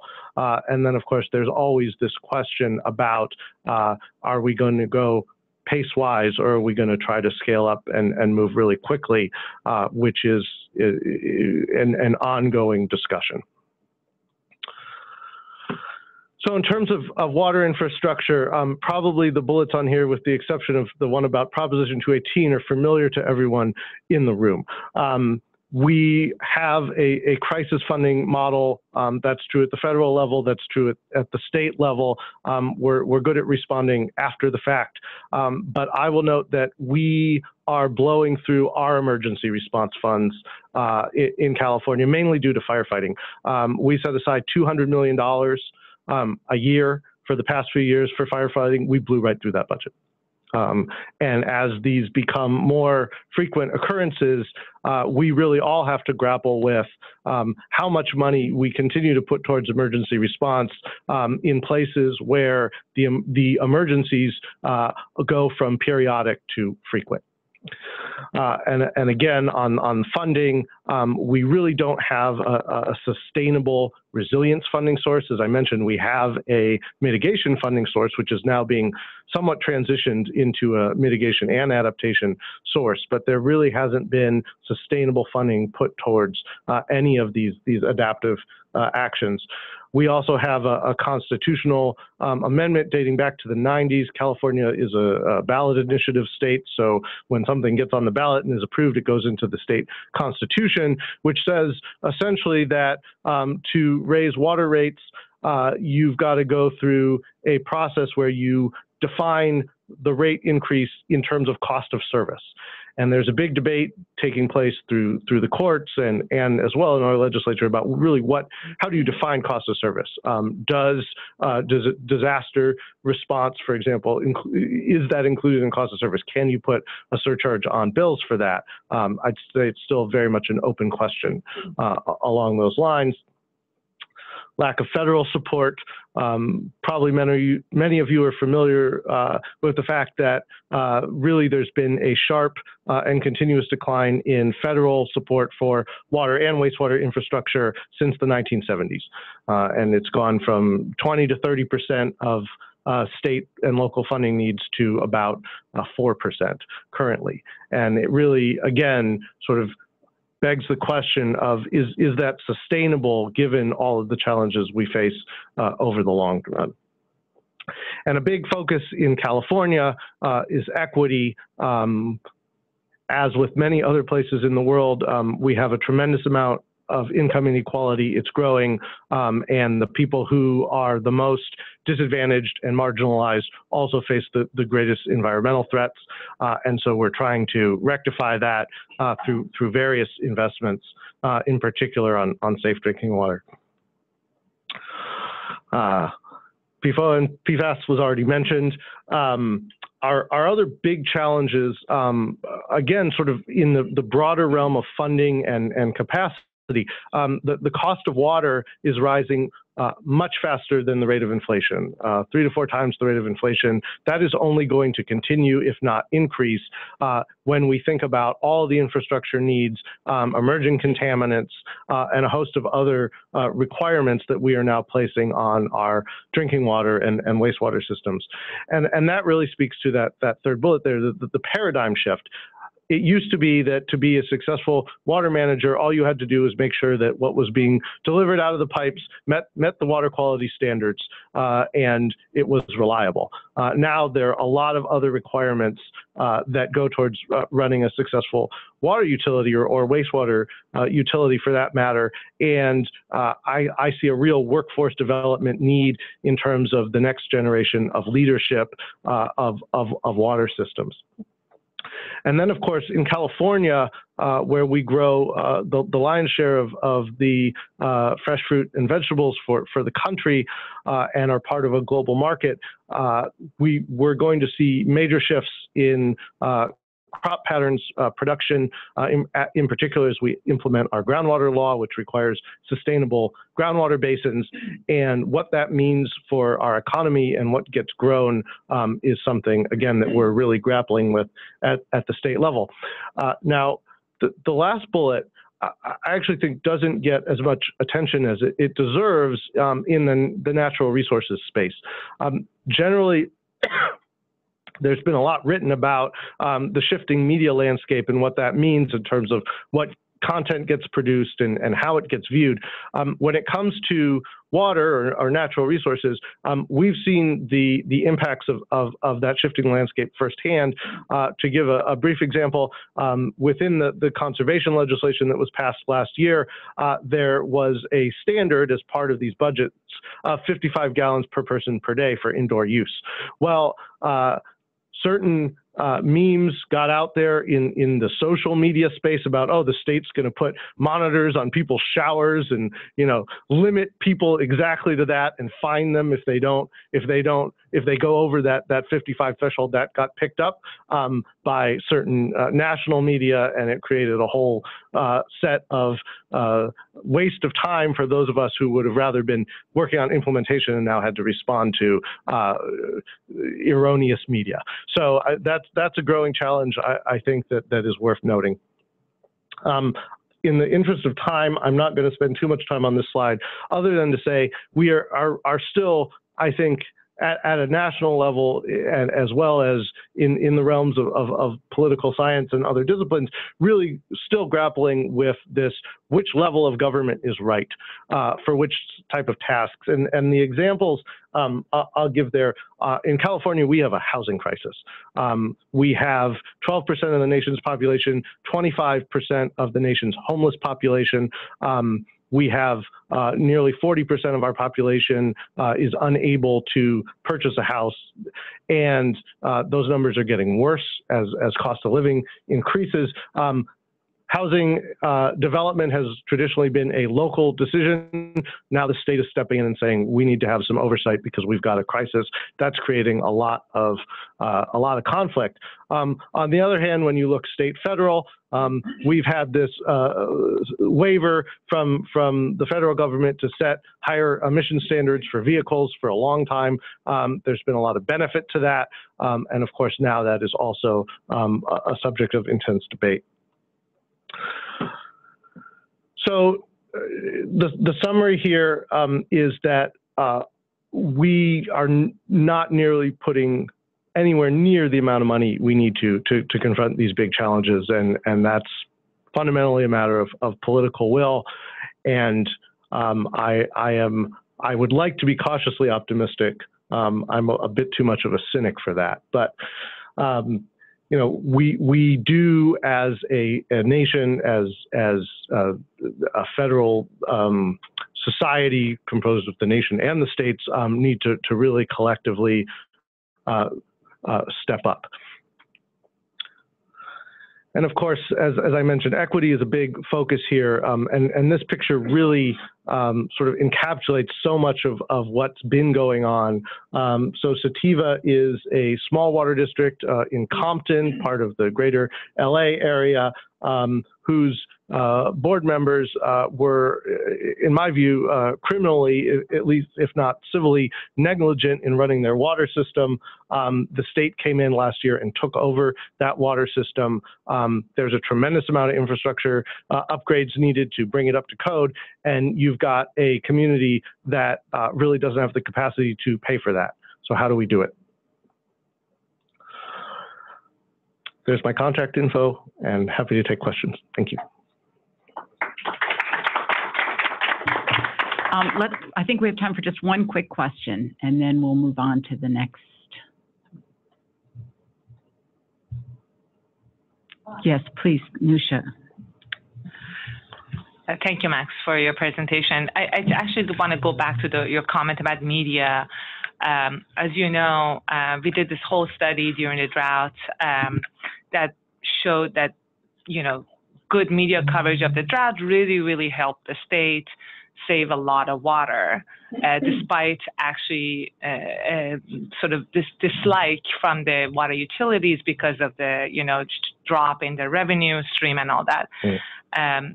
So I'm wondering, and you made this comment about, sometimes these wrong information gets into media, and then obviously it gets propagated much faster because of access to social media. I wonder if you guys have internal strategies on how actually propagate the right set of information in a more strategic way through media, rather to kind of get ahead of these comments or strategies. I would also make a final comment on the fact that San Francisco has 45 gallons per person per day water use, and actually this is very common in Europe as well, right. And no one has died because of it. So just to make that comment. Right. So just on the media piece, I mean, we've been trying for years with our legislature to get more money broadly for external affairs and press management, and we're slowly getting there. And now we have people on staff who actually, manage our social media accounts and really do try to get ahead of things. I think the other big challenge, though, is that there is a dwindling number of reporters who really have the capacity to take the time to understand this stuff, and this is complex work that we all do, and finding someone who's willing to listen and then be able to articulate that, at least in print media, in a way that is intelligible to the public. That's a vanishing skill, and a big challenge as well. Sorry, I think we need to go on. So one more thanks, and we're going to move to Tom Frazer, who is unfortunately not joining us in person, but is online. And I'm not quite sure, are we going to get video or just? Oh. Let's start with audio. How's that? Yes. Welcome. We see your slides. Okay. Let's shoot. Let me see if I can get a video, but it might be just as fine to do this. Let's go. Hold on. And Tom, I don't know if you've been able to hear. We're shooting for about 20 minutes with with 5 minutes of questions. If we stick to that, we'll get done just at estimated time. Okay, I'll try to keep us on track here. So do you have video now and everything? We do. All right. Well, first of all, I apologize for the inconvenience. It was a long day yesterday, and good thing I'm not the chief technology officer because I'm challenged at the moment, but hopefully we'll make it work. So again, my name's Tom Frazer, and I am the chief science officer for the state of Florida. And for those of you who know me in that room, I spent the last 30 years of my career in an academic arena. But it's a big change, but it's a really exciting time for the change, I guess. We've got an administration in Florida that's super progressive, in my view, you know, and they're ready to address the challenges, the many challenges that we have in the state with regard to water. We've got 22 million people. You know, by all accounts, Florida is a water state, but because of the population, the various industries in the state, we've got, you know, one of the largest tourism industries, one of the largest agricultural enterprises in the world. We've got water challenges, and they're not a secret to anybody. So we're going to kind of work through some slides here. If we can go to the next slide. Okay, I'm going to try to keep pace with these slides. So just give me a sec, and then we'll all be on the same page. So we have a new governor, just like California, right? And he essentially issued an executive order within the first couple of days of office that focused very squarely on water-related issues and water quality in particular. So it was through the legislative budget year, you know, we were fortunate to get more than $625 million to address water-related issues in the state. And I think we're being very aggressive with those dollars, trying to make some progress. Next slide.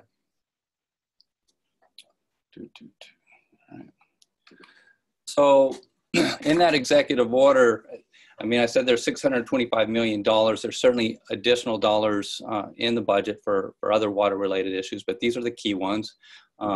We've got about $400 million for Everglades restoration. I know Stephanie will be really excited to hear where we're going in that direction.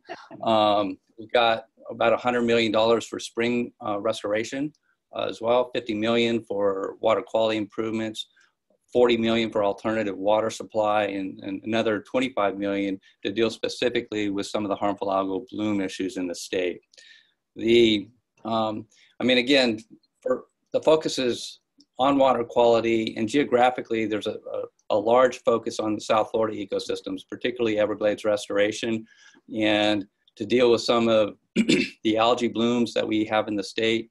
You know, we clearly, with regard to climate change and sea level rise, Florida, you know, is arguably ground zero for some of those issues. And so that's also a focal area for us. Although there's a tremendous focus in the South Florida ecosystems, it's not our focus, you know, our work isn't completely, you know, narrow in that regard. We've got problems all around the state, particularly in Central and North Florida. And so we're dealing with those issues as well.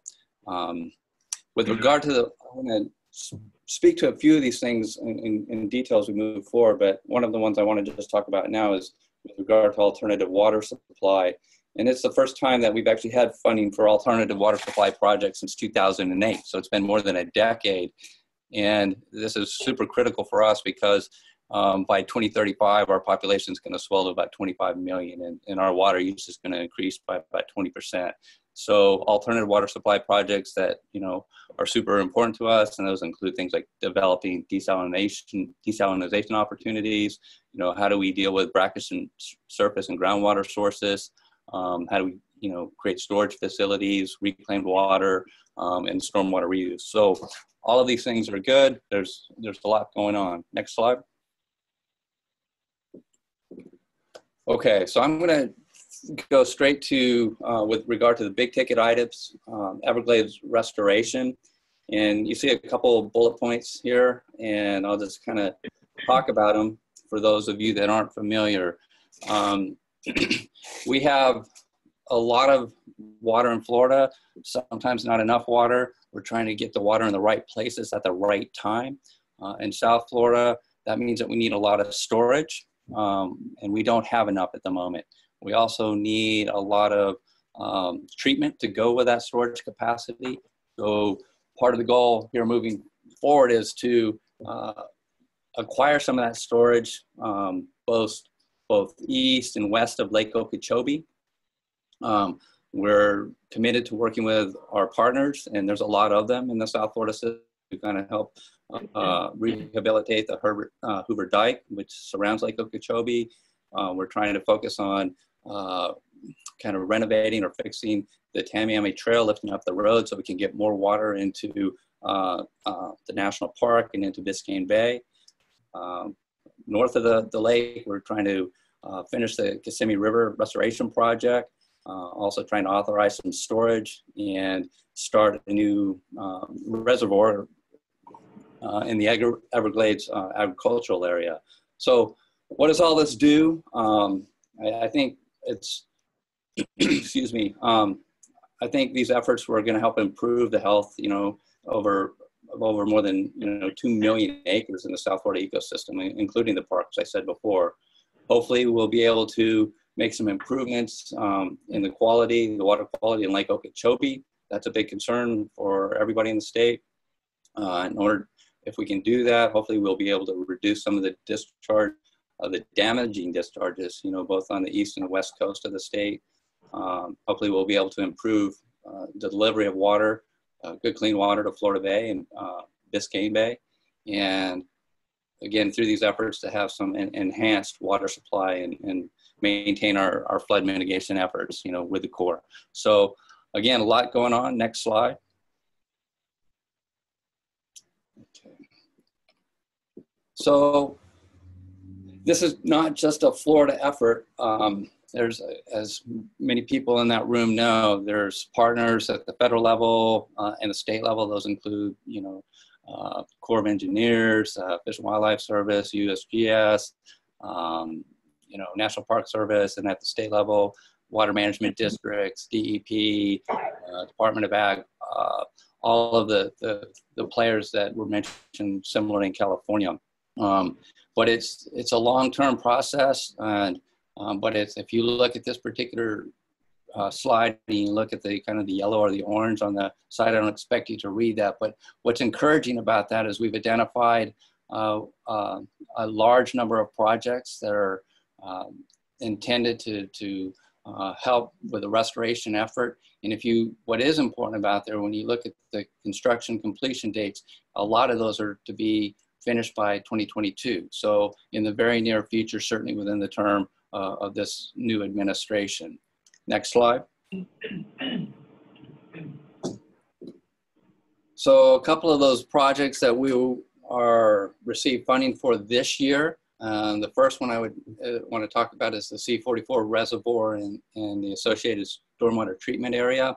For those of you who aren't familiar, this reservoir is on the east side of Lake Okeechobee. And again, the project is intended to create water storage as well as water treatment. It's currently under construction, but all the contracts have been issued and the construction's underway.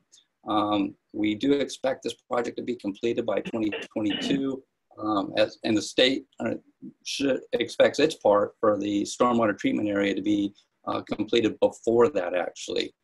The benefits of this particular project is that there's about a little more than 60,000 acre feet of storage. And in the treatment area, you're going to also remove a little more than 60,000 pounds of phosphorus annually. So the total cost of this project is about $750 million. And again, I'm happy to say that the state's already provided their portion of the funds for that. We go to the next slide. So on the other side of Lake Okeechobee, on the west side, we have the C43 reservoir.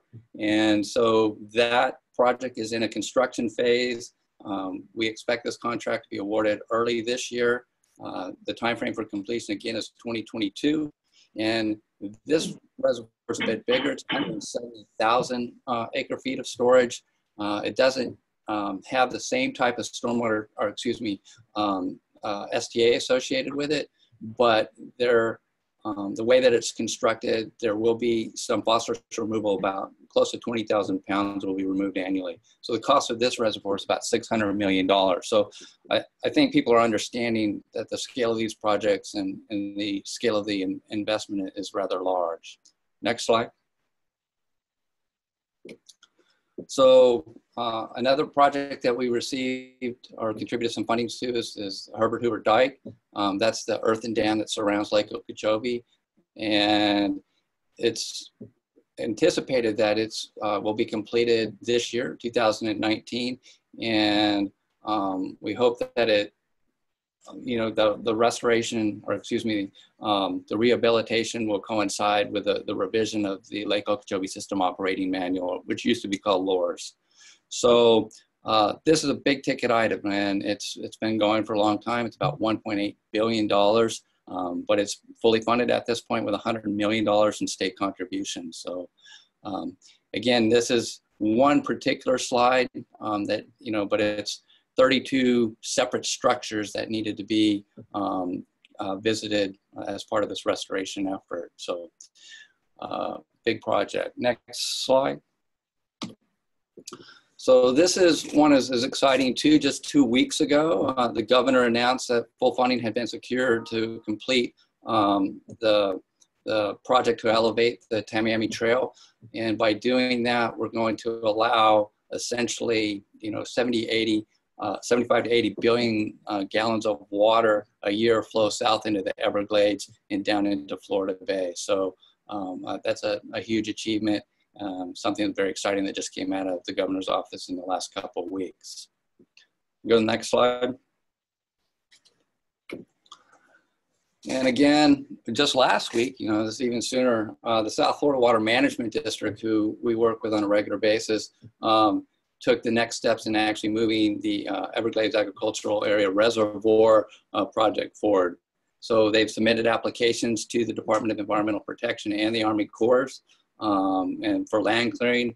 And so this project is beginning in relatively short order. The intent of the project here, again, is to not only increase water storage capacity, but improve water quality, again, taking some of the heat or stress off of the estuaries, both to the east and west of Lake Okeechobee. It also allows us an opportunity to send more water south into the Everglades. So it's a big step forward in implementing the governor's executive order and, again, focusing on water quality and kind of just protecting our water resources here in the state of Florida. Next slide. Okay, so moving out of the Everglades, that's an iconic ecosystem clearly for our nation, but North Central Florida is also home to the largest concentration of springs, probably, certainly in North America and arguably in the world. There's more than 700 of them. And in 2016, the Florida legislature identified 30 outstanding Florida springs. Most of these are first magnitude springs that require additional protection, right, to conserve, for conservation purposes, and to ensure that they can be utilized and enjoyed by generations in years to come. So the water quality protections that we're moving forward with and are kind of carried out in restoration plans that we call BMAPs, or best basin management action plans. And these particular basin management action plans are focused on reducing nitrogen pollution in our groundwater, which ultimately serves as a point or a source of discharge for these spring systems, and is presumably the largest culprit affecting water quality in these systems. The sources of nitrogen, they're the usual culprits, right? They can include wastewater, water from septic tanks, stormwater runoff, fertilizer from both urban and agricultural lands. So next slide. Oops. So this is arguably the biggest issue facing Florida right now, and it's the harmful algal blooms, both blue-green algae blooms in our freshwater systems, particularly in South Florida, and red tides and the coastal waters in the Gulf. These aren't unique to Florida. Other states in the nation, and certainly other countries around the world, are seeing an increase in the prevalence of blue-green algae blooms. We're trying to, tackle those head on. We've got, as part of the governor's executive order, we put together a blue-green algae task force, and hopefully that'll provide us an opportunity to help set priorities with some of the dollars that we have to spend on these algae-related problems, and also importantly, that algae task forces provides an opportunity to insert some science into the policy and management arena moving forward. So I'm really excited to be working with that group. One of your members, Winnie Graham, happens to be a member of that task force. So I get to see her on a regular basis. So that's good stuff for me. If we can go to the next slide. Let's see. I heard the folks from California mentioning, communications is a big issue in messaging, and it certainly is here in Florida as well. One of the things in my role as Chief Science Officer, I'm actually putting together an Office of Environmental Accountability and Transparency, and we are working with a number of consultants to put together various websites. This is one of our websites, but it's important for us to be able to communicate with the public where the problem areas might be, what the level of risk might be, how we're addressing those problems, and show that we're trying to be transparent in what we do and responsive to the requests that we get from the public. So that's a big issue for us. Next slide. Again, with regard to the blue-green algae blooms, most of the problems are in South Florida. They originate in Lake Okeechobee, but I want to point out it's not the only place that we have blue-green algae blooms. We have blue-green algae blooms in some of these spring systems. We certainly have blue-green algae blooms in the St. John rivers on the northeast coast and other water bodies throughout the state. But for right now, a large lens is on these South Florida ecosystems, and the way that we're dealing with them, again, some of the driving forces of these algae blooms are not unexpectedly are nutrient driven. So we're trying to work on these problems through the basin management action plans, and we have 3 of them that are key right now. One of them is the Lake Okeechobee BMAP, which you see in green on that slide. The other 2 are the coastal basin management action plans, one for the Caloosahatchee on the west coast and the St. Lucie River and Estuary on the east coast. As part of that, part of our efforts, I guess, are try to review and update these BMAPs. And by the end of this year, I think we're on a good pace to do that, both for the Caloosahatchee and St. Lucie, and Lake Okeechobee is expected to be finished later, certainly before December 2019. We use the BMAPs to prioritize the types of projects that we're going to invest in that'll hopefully allow us to get the most bang for our buck with regard to nutrient reduction efforts. And again, the Blue-Green Algae Task Force is going to be invaluable in that regard, helping us use science to make the best decisions as we can with regard to those prioritization processes. Next slide. Oops. So, it seems like this is an important point to make. I mean, the nutrient algae problems they're big problems, and they're not going to go away tomorrow. We realize that you have to kind of keep your eye on the prize, and we have to continue to implement a wide variety of projects to get the nutrient loading down. But that's, again, we realize it's going to take many, many years to do that. But we're going to try to complement that long-term approach with a relatively more aggressive intervention strategy. So we have dollars in our budget to employ innovative technologies, and we're actively seeking, very creative solutions, not only to deal with the potential problem right up front. How do we use technologies to reduce nutrients before they get to cause a problem? How do we use technologies to contain blooms? Or how do we use those type of technologies or innovative technologies to contain them or mitigate the damage that they might have caused? So this is just an example here. We have lots of canals in our South Florida ecosystems, and they can cause lots of problems, right? Not just nuisance odors. They can be toxic, as most people know. that's becoming a bigger issue, and we have to coordinate, obviously, with the Department of Health and our other agencies in the state, like the Florida Fish and Wildlife Conservation Commission, not only to address those problems, but to message them effectively, right? So next slide. So kind of moving out of the obvious water quality arena, there is a big focus again on coastal resilience.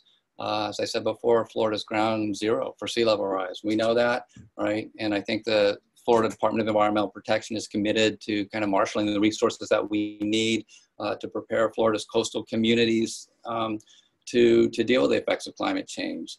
We're in the process now of hiring a new chief resilience officer to deal with some of these issues, but they're complex and multifaceted. There are certainly impacts of sea level rise that require modifications of the built environment, modifications of infrastructure, but clearly there's impacts on natural systems. And in the Department of Environmental Protection, we're keenly aware of that. We have, an Office of Resilience and Coastal Protection that manages more than 4.5 million acres of submerged lands. And the focus in that regard, I guess, is really on the structural habitats. Those are things like coral reefs, seagrasses, oysters, marsh and mangrove systems that provide a barrier of defense against storm surges and things of that nature. So as many people are aware, also in the Florida Keys, we have the only barrier reef system in North America. And in the U.S., it's in a degraded state, and we're trying to fix that right now, in large part because there's water quality issues that we have to deal with and disease issues. But we're focused on that, and again, in the executive order, it wasn't all about lakes and harmful algae blooms. We've allocated several $1 million to deal with coral restoration and remediation efforts there as well. So a lot going on. It's a good time. If we go to the next slide. Maybe, we are done. Okay, excellent. So, yeah, I'm good.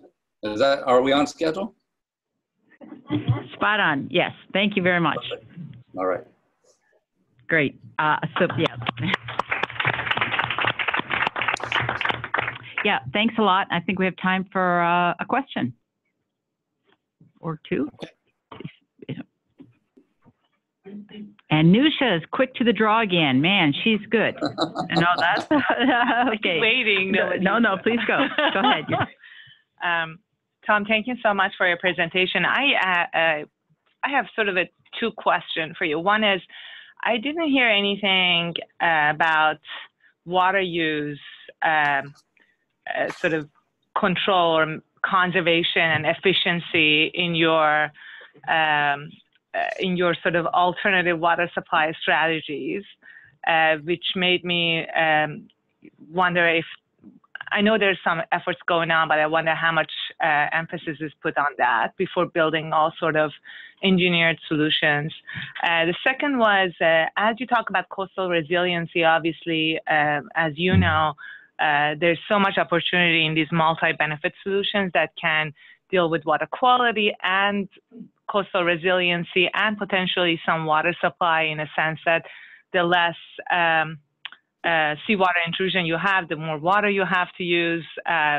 Also, some of that can help with, some stuff like horizontal levees and some of those solutions that can have multi-benefits. I wonder if you can touch on those two issues a little bit.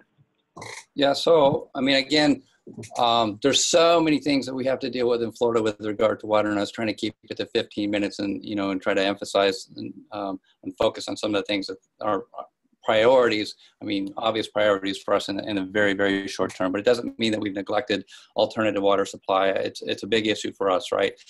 Particularly with regard to conservation and reuse types of things, but there are often some challenges there, right? And sometimes when there are, competing issues, sometimes when you conserve water, sometimes you concentrate potential pollutants and you have to be careful where that water goes, or you might exacerbate a water quality problem. So those are things that we're learning to deal with. But again, I think that alternative water supply is certainly on our radar. And as I said before, there's all kinds of opportunities to pay attention to, and we're doing that. And so I don't want you to think that we're ignoring that. And with regard to the coastal resiliency question, same type of thing. You know, all of the efforts to improve water quality will ultimately hopefully yield some benefits for those habitats that are offshore that provide tremendous ecosystem services, particularly with regard to things like, you know, dealing or combating sea level rise or more intense storms or an increased frequency of storms. So you're right on both accounts. I mean, they're part of our portfolio of things, and we're not ignoring them. They're everywhere. Great, thank you very much. I think we need to move on to the next speaker. We started in California, we are in Florida, and now we move to the local area, to Maryland. State of Maryland. The great Thank state you. of Maryland. I think I had the best commute of all the speakers, so sorry guys. Good morning, my name is Suzanne Dorsey. I'm the Assistant Secretary of the Maryland Department of the Environment, and on behalf of Ben Grumbles, our secretary, thank you. It's such a privilege to be here. I am the token scientist in the office of the secretary.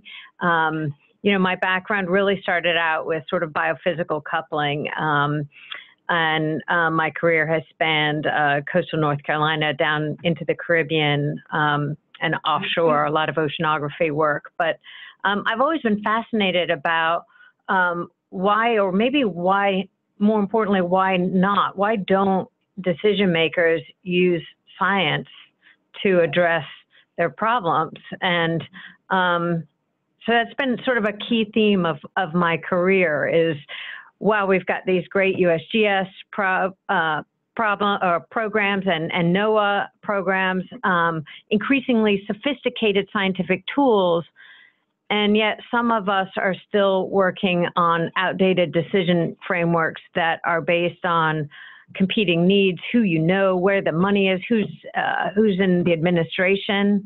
It's frustrating. So as I looked at what the goals of this workshop was, you know, really trying to use these tools, you know, doing the good work of science, bringing sophisticated tools to the decision-making framework, I thought I would sort of try to give you three take-home observations that I have, three take-home needs. And I think each one, none of them are unique. I think that we've touched on each of them, and I suspect they'll come up again and again. But, you know, at the Maryland Department of the Environment, we have a mission to protect and restore the environment for the health and well-being of all Marylanders. And really, we work in a lot larger framework. We're a small state, but we work collaboratively with our neighbors in a lot of areas. As I work in the state of Maryland, I find that there's three key areas that we need support. One is the analysis of risk, a really excellent vulnerability index, and really educating decision makers about what risk management is and what risk analysis is, and honestly what it's not, and understanding the difference between that black swan event in addition to the high risk, high probability vulnerability areas that really need to be assessed. That needs to be, and you're going to hear this word a lot, that needs to be integrated. So it can't just be one-dimensional. It can't just be water supply. We don't look at things in a one-dimensional framework anymore. So the second area, the second theme that I really want to emphasize is decision framework. Again, objective, data-driven decision framework. I live in the city of Annapolis, and historic place. My family goes back 13 generations there. It's deeply meaningful if you're from Maryland, even if you're from the United States, has important historic relevance. We have the Naval Academy there. We have coastal flooding, right? Sea level rise, we have coastal flooding, almost monthly coastal flooding. So the long-term plans for the city of Annapolis is, well, we're going to put up a seawall. Okay, that's fair. It's a reasonable approach. except for that, the Naval Academy, DOD, is putting up a 3-foot seawall, and the city of Annapolis wants to put up a 4-foot wall. What are you talking about? It's competing needs. Well, the Navy isn't going to talk to the city, and the city isn't, even if they talk to each other, we're going to do what we're going to do. So how do we help these communities make good decisions? Let's have a framework for decision making. A lot of our local, even our state agencies don't have excellent decision making tools.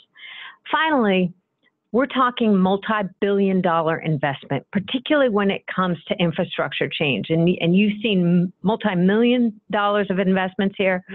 We're talking, Governor Hogan has put $5 billion just in our Chesapeake Bay restoration program. If we are investing multi-billion dollars, we need multiple benefits. We cannot just focus on water supply, water quality. It's got to be storm management, flood mitigation. It's got to be all of the above. So I'm a child of the space race. My dad was an aeronautical engineer. So think about Sputnik. The Russians invested a lot of money, did one thing. I think it beeped, right? Which is impressive. I mean, it was impressive. Now the ISS. It doesn't do one thing. It does multiple things. We've got to think about, we need solutions, and we need scientists to integrate solutions to optimize outcomes. It can't be one thing. It must be multiple things. So those are my take-home messages. From Sputnik to the ISS, we've got to be thinking about how we make wise investments with public funds. So I'll give you a couple of frames. First of all, in Maryland, almost everything we do at the department and the state is framed by 2 driving issues. The Chesapeake Bay Restoration Program. I couldn't be prouder. I left the state 25 some years ago. I working in the Bay, spending 48-hour cruises in the Chesapeake Bay, pulling up 300 gallons of jellyfish, looking at how they impacted fisheries.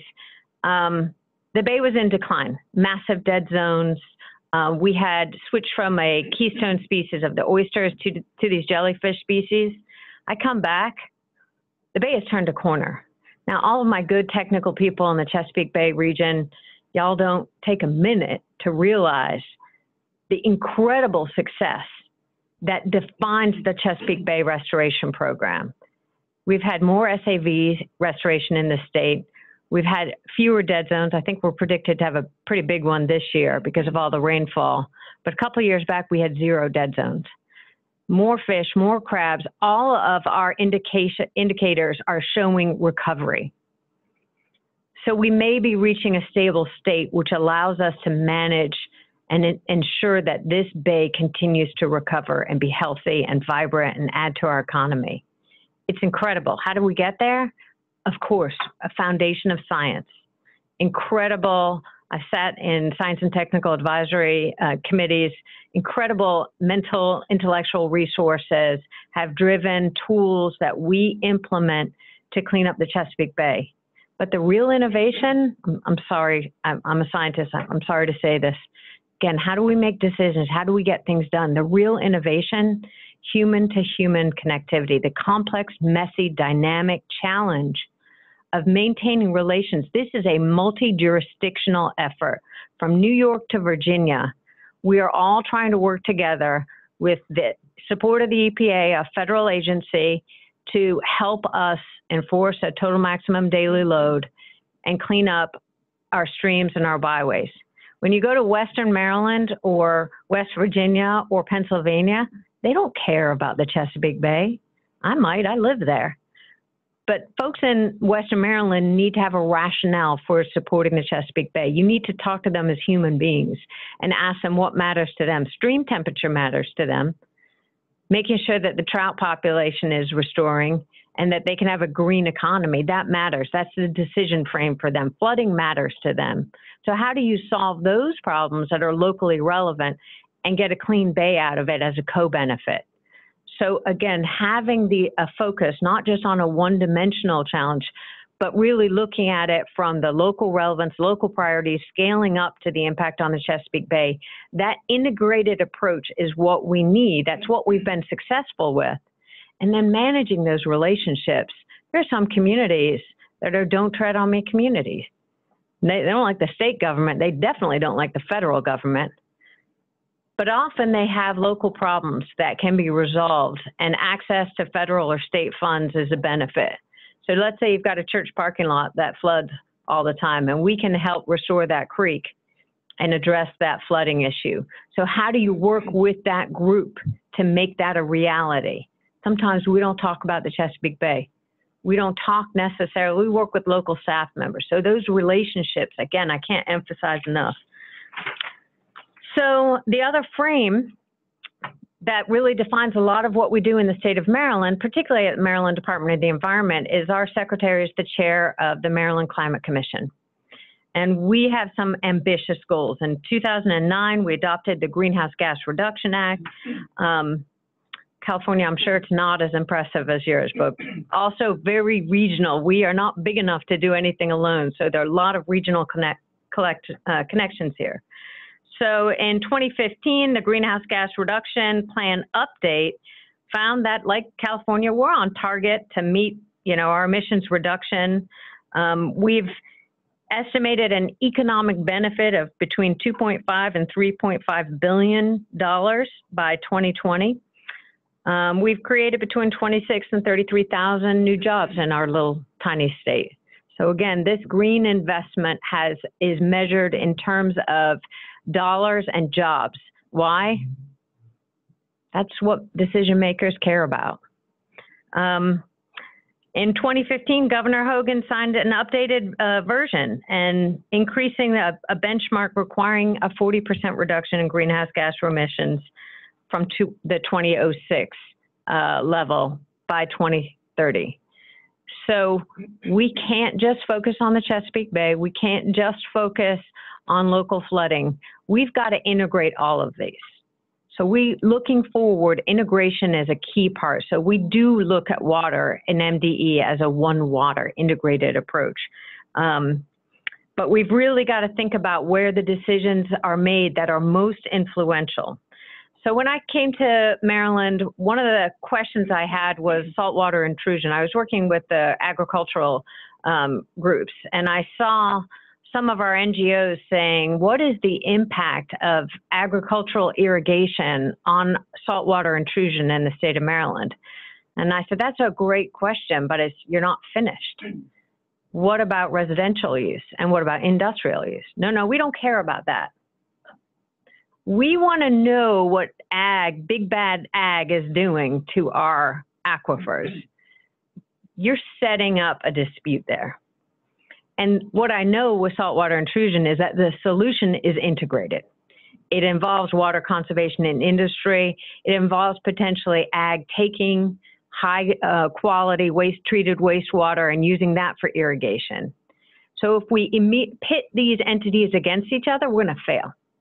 Immediately, we're going to fail. And that's a long-term failure, because as soon as those relationships are, set up in a negative standpoint, it's really hard to get folks back together again. So according to a draft saltwater intrusion plan, we don't know really what saltwater intrusion is in the state of Maryland. We know about inundation. We know we're going to lose 20,000 acres of farmland and forest land on the eastern shore of Maryland, but we don't really know what the state of our aquifers are. So we're lacking a comprehensive plan for saltwater intrusion. We know that our nutrient management plans for all of our farmers, we have some of the most impressive farmers in the nation. We don't have the most farmers, let me be clear. But proportionately, more of our farmers practice conservation farming. That is, they use cover crops, they use no-till. They're very focused on nutrient management. And they have more best management practices implemented than anywhere else in the nation and than most places in the world. So our farmers are required to meet very strict nutrient management plans. You put salt in that groundwater and it changes everything. The chemistry shifts radically. So we need an integrated plan that considers how saltwater intrusion affects the water quality, but also our nutrient management strategy. Can't just be one. So we need an analysis of the risk, a decision framework. Hey, let's not just attack this with ag. Let's make sure we bring in our business partners. Let's bring in the state and the residential water use and make sure that we have an integrated approach, an approach that really involves both or all three sectors, and ask them to step up to the plate and work collaboratively. What I need from science is that integrated, optimized solution, a focus on the solution. We'll get the relationships, but we need to focus on that optimized solution. And it needs to expand outside of just physical science or chemistry. You know, like those of us that are working in the decision framework, I think science really needs to think about how all of these different economic inputs, demographic inputs, equity, all the things that you've heard, you've got to be thinking about that in terms of your hard science as well. So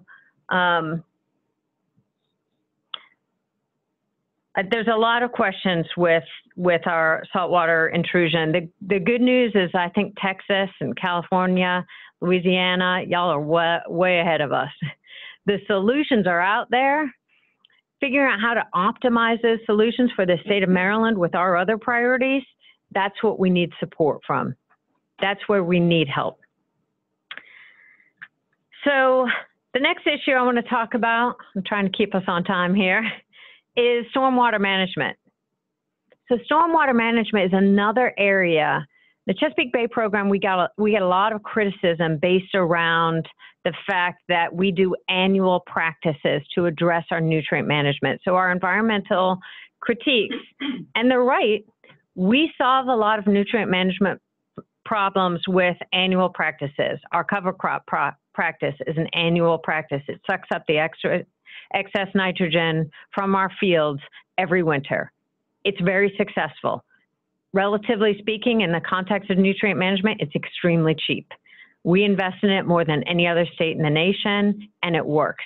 But it's not permanent. If we pull that money, that benefit goes away. So there's a lot of push to invest in large-scale infrastructure changes. Remember, most of our infrastructure was built way before we had stormwater management regulation. So what do? How do we address this? We need hundreds of millions of dollars worth of infrastructure change. It cannot be Sputnik. It cannot just be around water quality management. It has to be based around some of our climate change goals. It has to be based around human safety, high capacity well building, housing, social equity. It's got to be optimized for multiple benefits. And we need you to help us really think about that from a systems perspective. Our regulators work in a very narrow frame. It is difficult for them to think about things outside of their frame. So how do we help craft solutions that get us to a place where multi-billion-dollar investments, let's say in the city of Baltimore, make sense? How do we not only deal with our nutrients, but also bring in our toxins? It's got to be both, and it's got to be at the same time. And if we're going to invest in large-scale infrastructure, we need the International Space Station. We need it to do more than one thing. So we expect to spend, and the stormwater management is really interesting. We basically ask all of our high-density areas to get rid of impervious surface, to restore impervious surface, 20%. We've invested, our permittees have invested $1.5 billion so far to restore impervious surface. It's one thing, right? There's several different practices that get us there, stream management, but there's also annual practice. We do street sweeping in Baltimore. And if you've been to Baltimore recently, we're happy about them doing street sweeping. It's about all they can manage. Are we on the right track? Are we spending our money in this restoration of impervious surface on the right areas? Is there a better way that we can get to where we want to be with flood mitigation, nutrient management, spend our resources more wisely? Where should we do stream restoration? Looks like the headwaters is a much better investment than farther down. So those are questions that we're seeking to optimize the outcomes, to manage multiple benefits. So I'll end where I started, that we need this vulnerability index to say, hey, you better start here. We need to get out of our framework of competing needs and competing power structures and really focus our decision matrix on areas that represent the highest risk to the well-being, the lifestyle, the economic viability of our state. We need to make sure that if we invest in large-scale infrastructure, that we have access to amenities, improved access to reasonable housing, and improved water quality, and managing water quantity. We need to decrease the nutrients getting to the bay. We need to decrease our sediments getting to the bay. We need to decrease the risk of life.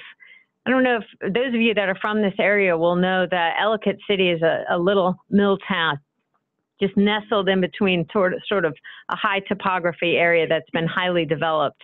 And they had 2,000-year floods within 2 years. I recently was at a meeting where a scientist came in and said, you know, we've reanalyzed the risk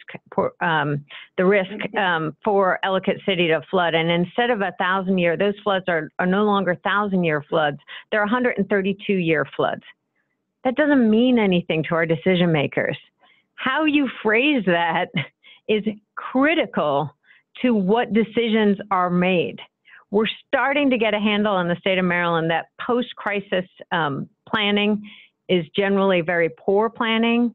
If you look at Ellicott City, what is it, $1.2 billion, I think we are, to fix the problem. If we had fixed it before with managing our development, it would have been a lot cheaper. So we're starting to get a handle on what these things mean. But as a scientific community, don't talk to my treasurer about 132-year risk. It doesn't mean anything to her. Talk about vulnerability priorities. Do not come to state government with a 42 priority list, 42, issues that need to be addressed. Can't take that all in. Start with the top 3, start working your way down. So think about how human beings make decisions. Understand that it is the complexity of those relationships that form and break and reform. Generally, the bluntest tools that governments have are litigation and regulation. They tend to hurt relationships rather than help relationships. But how can we build relationships and find solutions that address multiple issues? So hopefully I didn't take too long. I tried to scale it down a little bit, but I'm happy to take questions if we have time. Thank you very much. So I think we do have time for 1, maybe 2 questions. All right. Keep us on track. All right. Everyone's getting hungry, I think. John, we now circle back to the great state of Texas. Okay. All right, so I'm in the unenviable position of standing between you and lunch, so I'll keep us moving right along. So when I got the call to give this talk, I'm a geologist, and right now our agency is consumed with the new initiative to set up a statewide flood planning process, including an appropriations of $1.6 billion. And so when I took this job, we were primarily water supply planners planning for drought of record.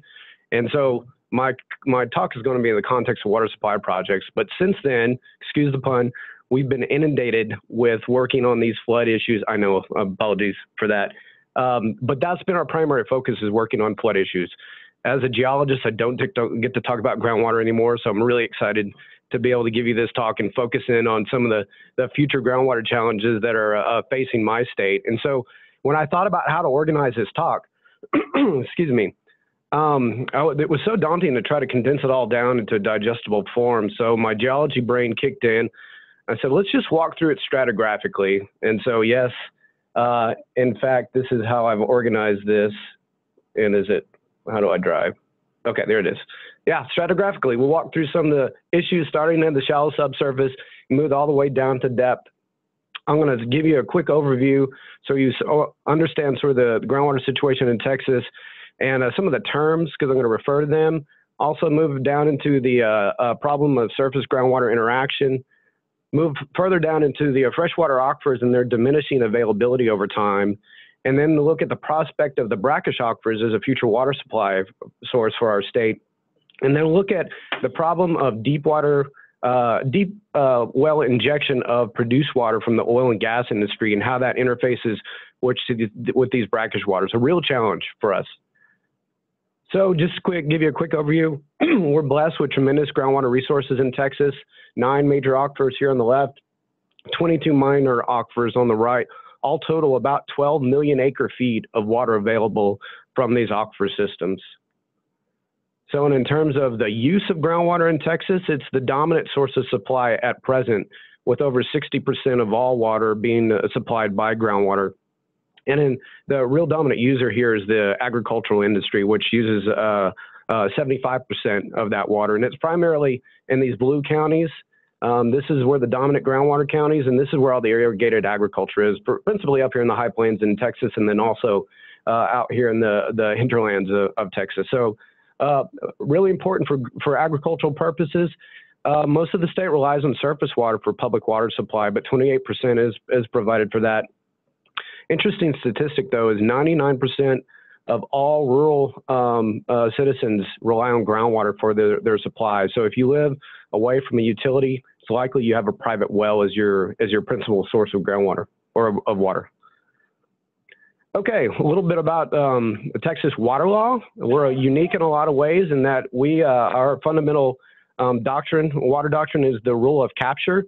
This is established by a court case, common law case back in 1904, where a landowner was adjacent to next to a railroad company that drilled a big well, and effectively that well drained his well from pumping. It was taken all the way up through the courts, and the courts in their infinite wisdom concluded at the bottom that basically, this is paraphrasing here, that groundwater is so secret, occult, and concealed that it's practically impossible to manage. So they kind of just threw their hands up there. Also, in another quote, this is more recent. There's a great book by Seamus McGraw called Thirsty Land. It's all about Texas water and some of our challenges. But this is a quote from one of the attorneys. This is another summary of Texas water law.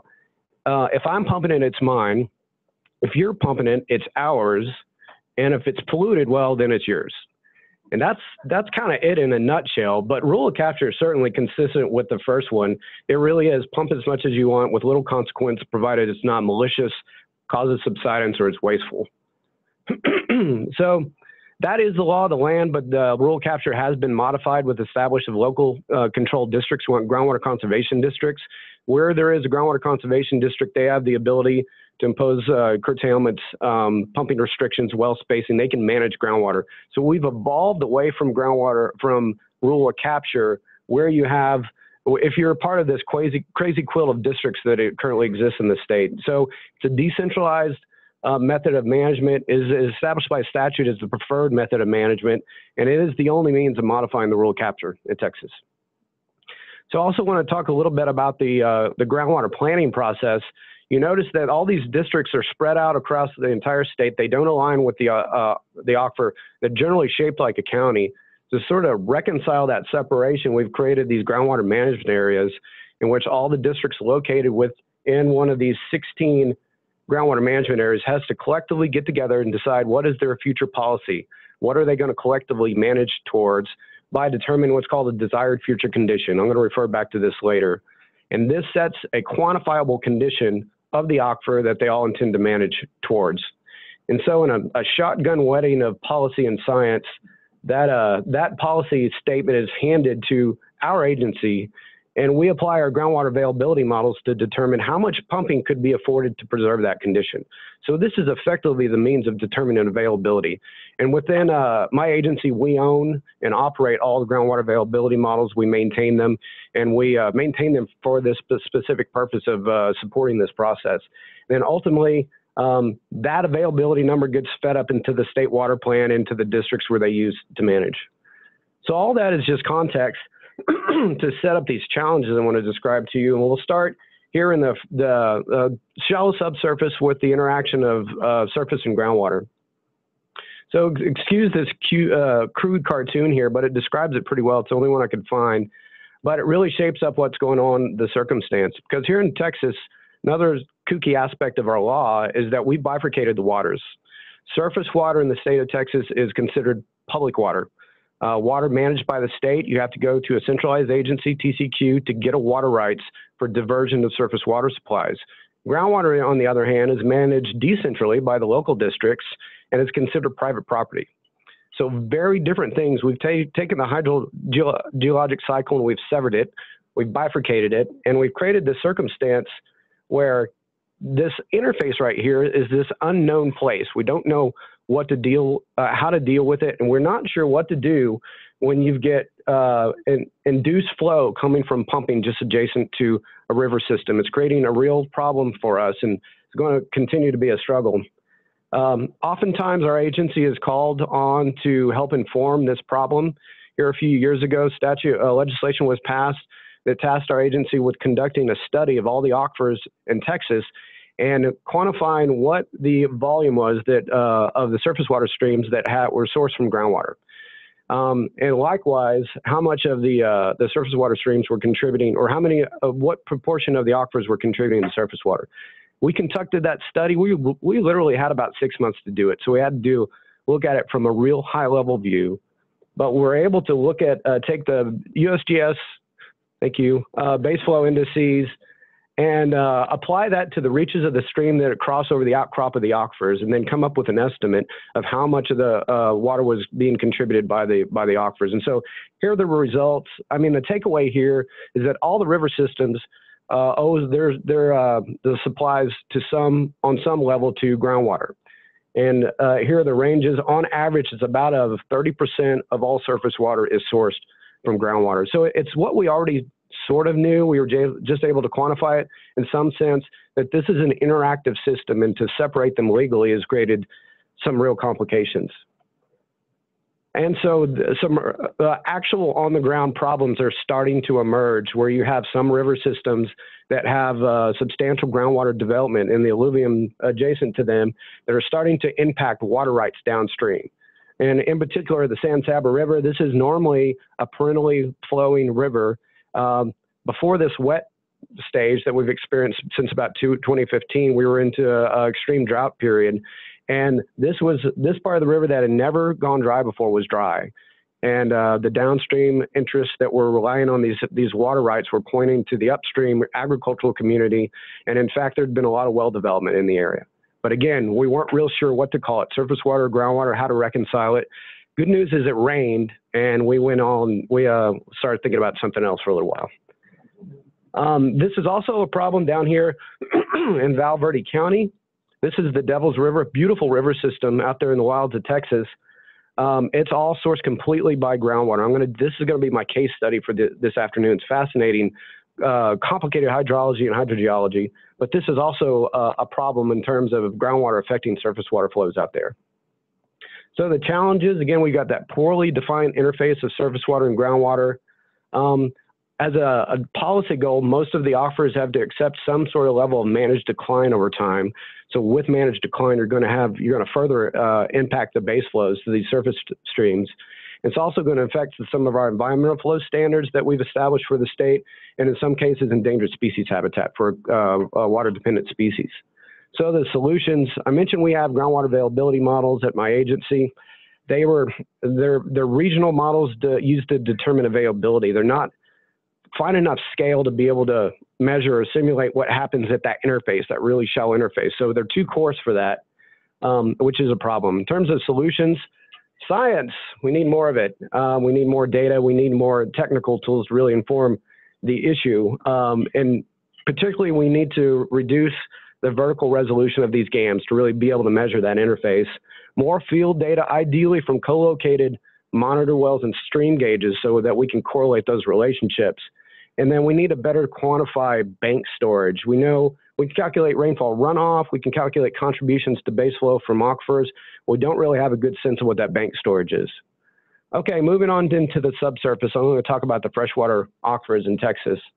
So this is a graph from our state water plan that shows the future availability over a 50-year period of groundwater in terms of providing our long-term supply. I mentioned that we're at about 12 million acre feet of available supply at present. Most of that is coming from, half of it is coming from the High Plains Ogallala Aquifer System and then the Gulf Coastal Aquifer System.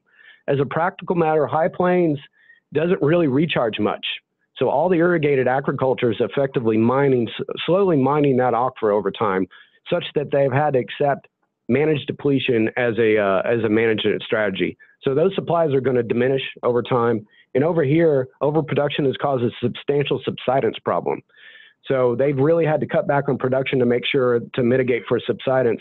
All in all, that creates about a 24% decline in available water supplies over the 50-year horizon. So that's a real issue. And just to illustrate this to you, I mentioned desired future conditions, or DFCs. That's these policy goals. I wanted to plot up a couple of them just to illustrate that, in fact, most of these aquifers are managed for some level of acceptable decline. This is a Crezo aquifer system. It's a deeply confined unit. So this is principally reductions in artesian pressure, but upwards of 100 feet over 50 years is what they've accepted that they have to manage towards. Then up here, this is a unconfined aquifer system, but again, doesn't recharge much. So managed decline or some percent of saturated thickness remaining over time is the policy goal. So what do we do? How do we replace this diminishing supply over time? This is a pie chart of the current state water plan and all the strategies that we have in place to provide for that 50-year demand. Where as of now, brackish groundwater desalination is really only a very small component of that. But we've been doing a lot of work on characterizing these aquifers, and I feel like it's got much more potential. So let's move down into the brackish. So we keep going down. There's a trend here. We're moving down into the brackish aquifers to talk about the availability of that as a future water supply. Back in 2003, we conducted an estimate of the overall supplies or overall water, brackish groundwater within Texas. We estimated 2.7 billion acre feet of brackish groundwater. Now compare that to available freshwater supplies of about 12 million acre feet. So a tremendous resource and potential here. And we're really focusing in on this zone here between 1,000 and 10,000 TDS. We feel like that's the sort of the low-hanging fruit, the next level in terms of where future supplies can come from. Within our agency, right after the study came out, we were appropriated funding to set up a program called the BRACS program, Brackish Resource Aquifer Characterization System, that was really focusing on two things: characterizing broadly the extent of these brackish groundwater resources, and these are some of the studies that we've completed. But then also we've been tasked more recently to narrow in on what are called brackish groundwater production zones. And the statute established certain criteria to where we're to designate what I call the sweet spots, zones within those aquifers at the highest potential for future supply and the lowest risk of negative impacts. So we've conducted studies on about 8 of those aquifers and designated zones, and they're very, very limited. I'm going to focus in on the Crezo and the Gulf Coast Aquifer System. Of these entire systems, these are the only areas that we were able to designate zones, and here's why. This last criteria, which is intended to avoid any negative impacts, it precludes us from designating a zone where you have wastewater injection, particularly from oil and gas waste. If you know anything about Texas, we've got the oil and gas industry is booming. It has been for 100 years or more. And so this is creating a real problem that we really didn't realize until we dug into this. And so what we were hoping to find is that if we narrowed in on this zone, 3,000 to 10,000, what the EPA designates as a USDW, underground source of drinking water, that would be the sweet spot, and the injection would be limited to these lower zones of higher salinity. What we're actually finding, and this is a couple of figures from some of our BRACS reports, that historical wastewater disposal has actually been injecting into these USDWs or just below them, such in areas where there's not enough hydrogeological separation to prevent upward movement of that injectate. And so we've conservatively buffered all these old injection wells. These are all 3 to 10,000 TDS USDWs. But we conservatively buffered them with the 15-mile buffers to make sure that projects don't go in with the potential of producing injectate over time. And it really limits dramatically the production potential from these aquifers. This is the Crezo Wilcox. It sits right underneath the Eagle Ford Shale play. atop it, which is a really productive area within Texas. And this is the Gulf Coast aquifer system. And you can also see where we've had to buffer all these injection wells. So substantially, potentially limits that resource. And then finally, that's the limits of the existing injection wells. Going forward, what concerns me is if we're looking to these brackish aquifers for a future water supply, the amount of oil and gas production is really just ramping up. It's a tremendous amount of current production. U.S. is the world leader in oil and gas production. Texas produces about 40% of the U.S.'s supply of oil and gas, and namely out here in the Midland, the Permian Basin, the Barnett Shale, and then the Eagle Ford Shale. With the development of these unconventional reservoirs, estimates are that we're producing about 10 barrels of produced water for every barrel of oil. What are you going to do with all this water? It's a tremendous challenge and a big problem. Right now, the cheapest way to do it is to inject it into the ground. So the problem, excuse my crude cartoon here, but here's the problem, is that if you inject too deep, you get close to the basement rocks, and Oklahoma's experienced this, you have induced seismicity. If you come up a little shallower, where you're coming up against these brackish water resources that could potentially be future supply.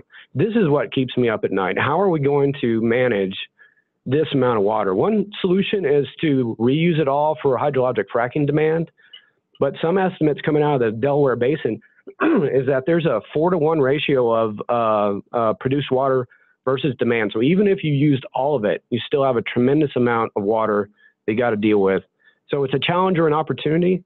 This is really high saline stuff, by the way, some of it 100,000 TDS with all the other constituents. Is it cost effective to treat it and reuse it? Right now it's not. But if we're going to continue to develop the energy sector out here, that's going to be a real challenge. I think I've probably already gone too long, so I'll just sum up here. Future challenges, trying to navigate and reconcile that legal separation between surface water and groundwater. Our freshwater aquifers are completely subscribed, so how do we reconcile our future water supply issues? I think brackish aquifers are really the key. However, there's a real potential that we're compromising some of that resource with this issue of how we manage produced water over time. So that's all I have. I'll try to answer any questions if you have any.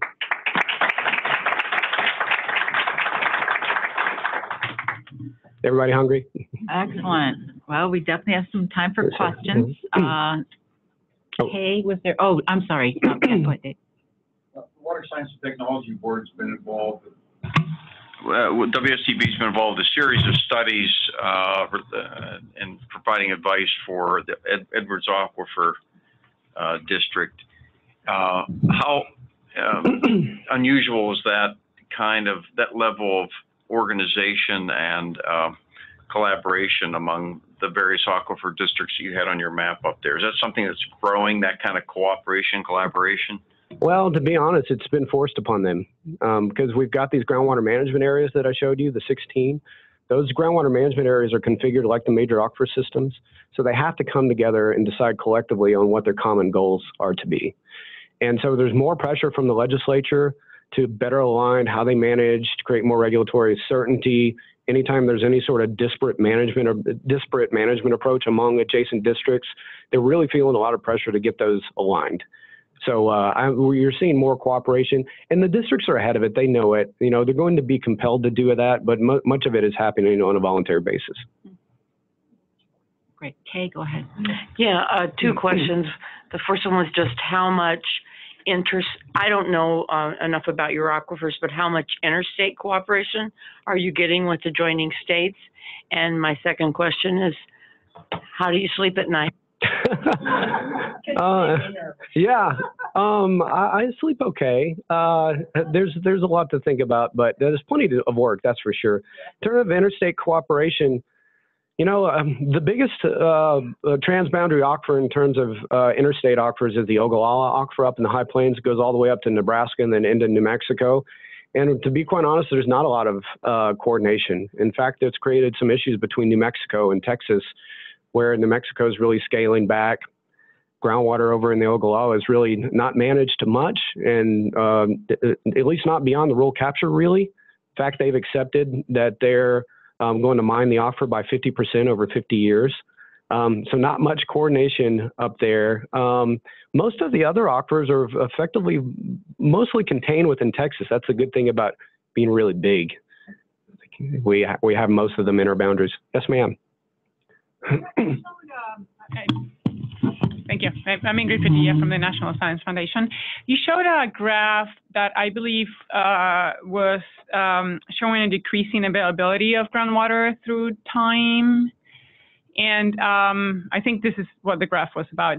So the question I have is this due to recharge deficit, or is it because an increased use and constant recharge, or a combination of both?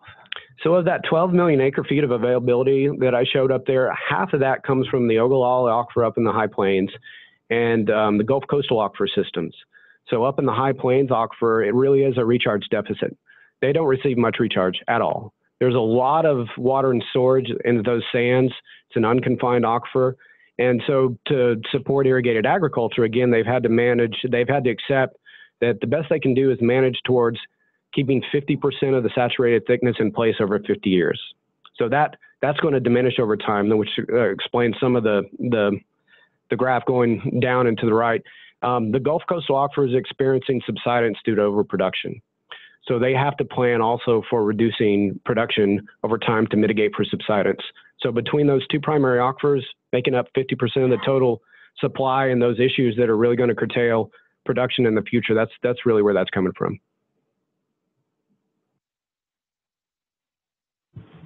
Everybody hungry? Okay. Thank you for your presentation. I was wondering, I mean, I wasn't 100% sure if you are looking at water quality in conjunct with water quantity. There was a lot of conversation about water quantity. So I would like for you to sort of make some comments on how the water quality generally is throughout Texas. And one other question is, you mentioned 99% of your rural communities depend on private wells. And I was on wondering, groundwater. I'm sorry? On groundwater. On groundwater, sorry. Yeah. And I was wondering how the current oil and gas production is impacting water quality in those communities. And do you have any sense of what's going on there? Right. So you're exactly right. I was focusing more in on the water quantity sides of things. That's principally what our agency is focused on, is water supply planning for drought of record, and now we're flood planners. That's new. But the TCQ, Texas Commission on Environmental Quality, they do most of the work on the water on the water quality side of things. We do have a network of wells that we sample every year, but it's namely for natural constituents. We're not looking at organics or contaminants or any of those kind of things. That's what TCQ, our sister agency, really looks at that. Railroad Commission, even though they're all named, they manage the oil and gas industry. They don't have anything to do with railroads, by the way. It's some artifact. It's weird, but they manage the oil and gas industry, and most of the production is happening really, really deep in the subsurface. So there's not much of an effect associated with that or the fracking in terms of quality for the shallow domestic wells. Where you can see an impact at the shallow level is from brine pits that might not be properly lined or that are leaking. So that can be an issue. Is there a sense that that's happening, or is it like they're 100% sure it's the fracking and the production is not impacting water quality? Because there's one thing that you don't have the data, you're not looking for it, so you assume it's not there. The second thing is you are looking for it and it's not impacting water quality. Yeah, the Railroad Commission, they do their best. You know, they're a small agency and it's a big industry. They do, most of the information that is submitted on water quality is self-reported by the industry. But typically, if a adjacent landowner has a domestic well that they feel like has been compromised, they'll typically report that. We don't really see a whole lot of that. Most of it is, if they're complaining about anything, it's damage to the roads or the smells and the nuisance conditions. That's really more the dominant complaint. But hydrologic fracking at deep in the subsurface really is probably not the bigger problem. It's more how they manage that water at the surface. Great. I think we have one more question. So we'll finish up with this and then lunch. Okay. So in Texas, what communication or policy exists that ties the Texas Water Development Board with the DEQ, the water quality side, and in terms of moving forward and making sure those left and right hands are shaking? Right. We try to very clearly distinguish roles, but where we do have overlap, we partner on, for example, there's a Texas Groundwater Protection Council that has membership of all agencies, and we frequently get together. We bring the piece that we're working on there that we can contribute, and we share information through that. We also, again, on the groundwater side, we produce legislative reports by every biennium that are co-authored by the two agencies. One example is a priority groundwater management area report, to where collectively we look at the landscape of where there might be groundwater issues that might warrant the establishment of a groundwater conservation district. So we collectively get together, we share information, we produce those sort of reports and others. Railroad Commission is an example where we're working really collaboratively with them is on this buffering of these injection wells to establish the brackish groundwater production zones. They have all the injection well data because they regulate, they have the USC program delegated from EPA. So we rely on their data to really assess that. But the works we're doing with the BRACS program to really characterize the aquifers, they rely on our data to be able to set minimum surface casing depth limits and provide information to the oil and gas industry. So we have a very collaborative relationship with that agency.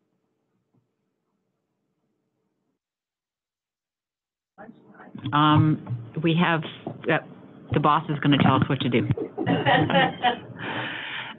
We do have lunch for everyone, for those who would like to partake. What we're going to do, in part to give you a chance to get up and stretch and also commingle with others, is we're going to provide you with a meal ticket that you can take up to our cafeteria upstairs on the 3rd floor, so 1 floor up, and you can just get whatever you'd like there. The only thing you have to do is put your name on that card, and then when you get in line, or you don't even have to stand in line, you just give them your card and take your tray away. Encourage you to use the cafeteria tables to work with or talk with each other and eat. You can come back down here with your trays if you'd like to do that as well. Courtney is walking that direction, and she has the cards. So, and Carly has a batch back there. So 2 lines, more people can get through at once, that sort of thing.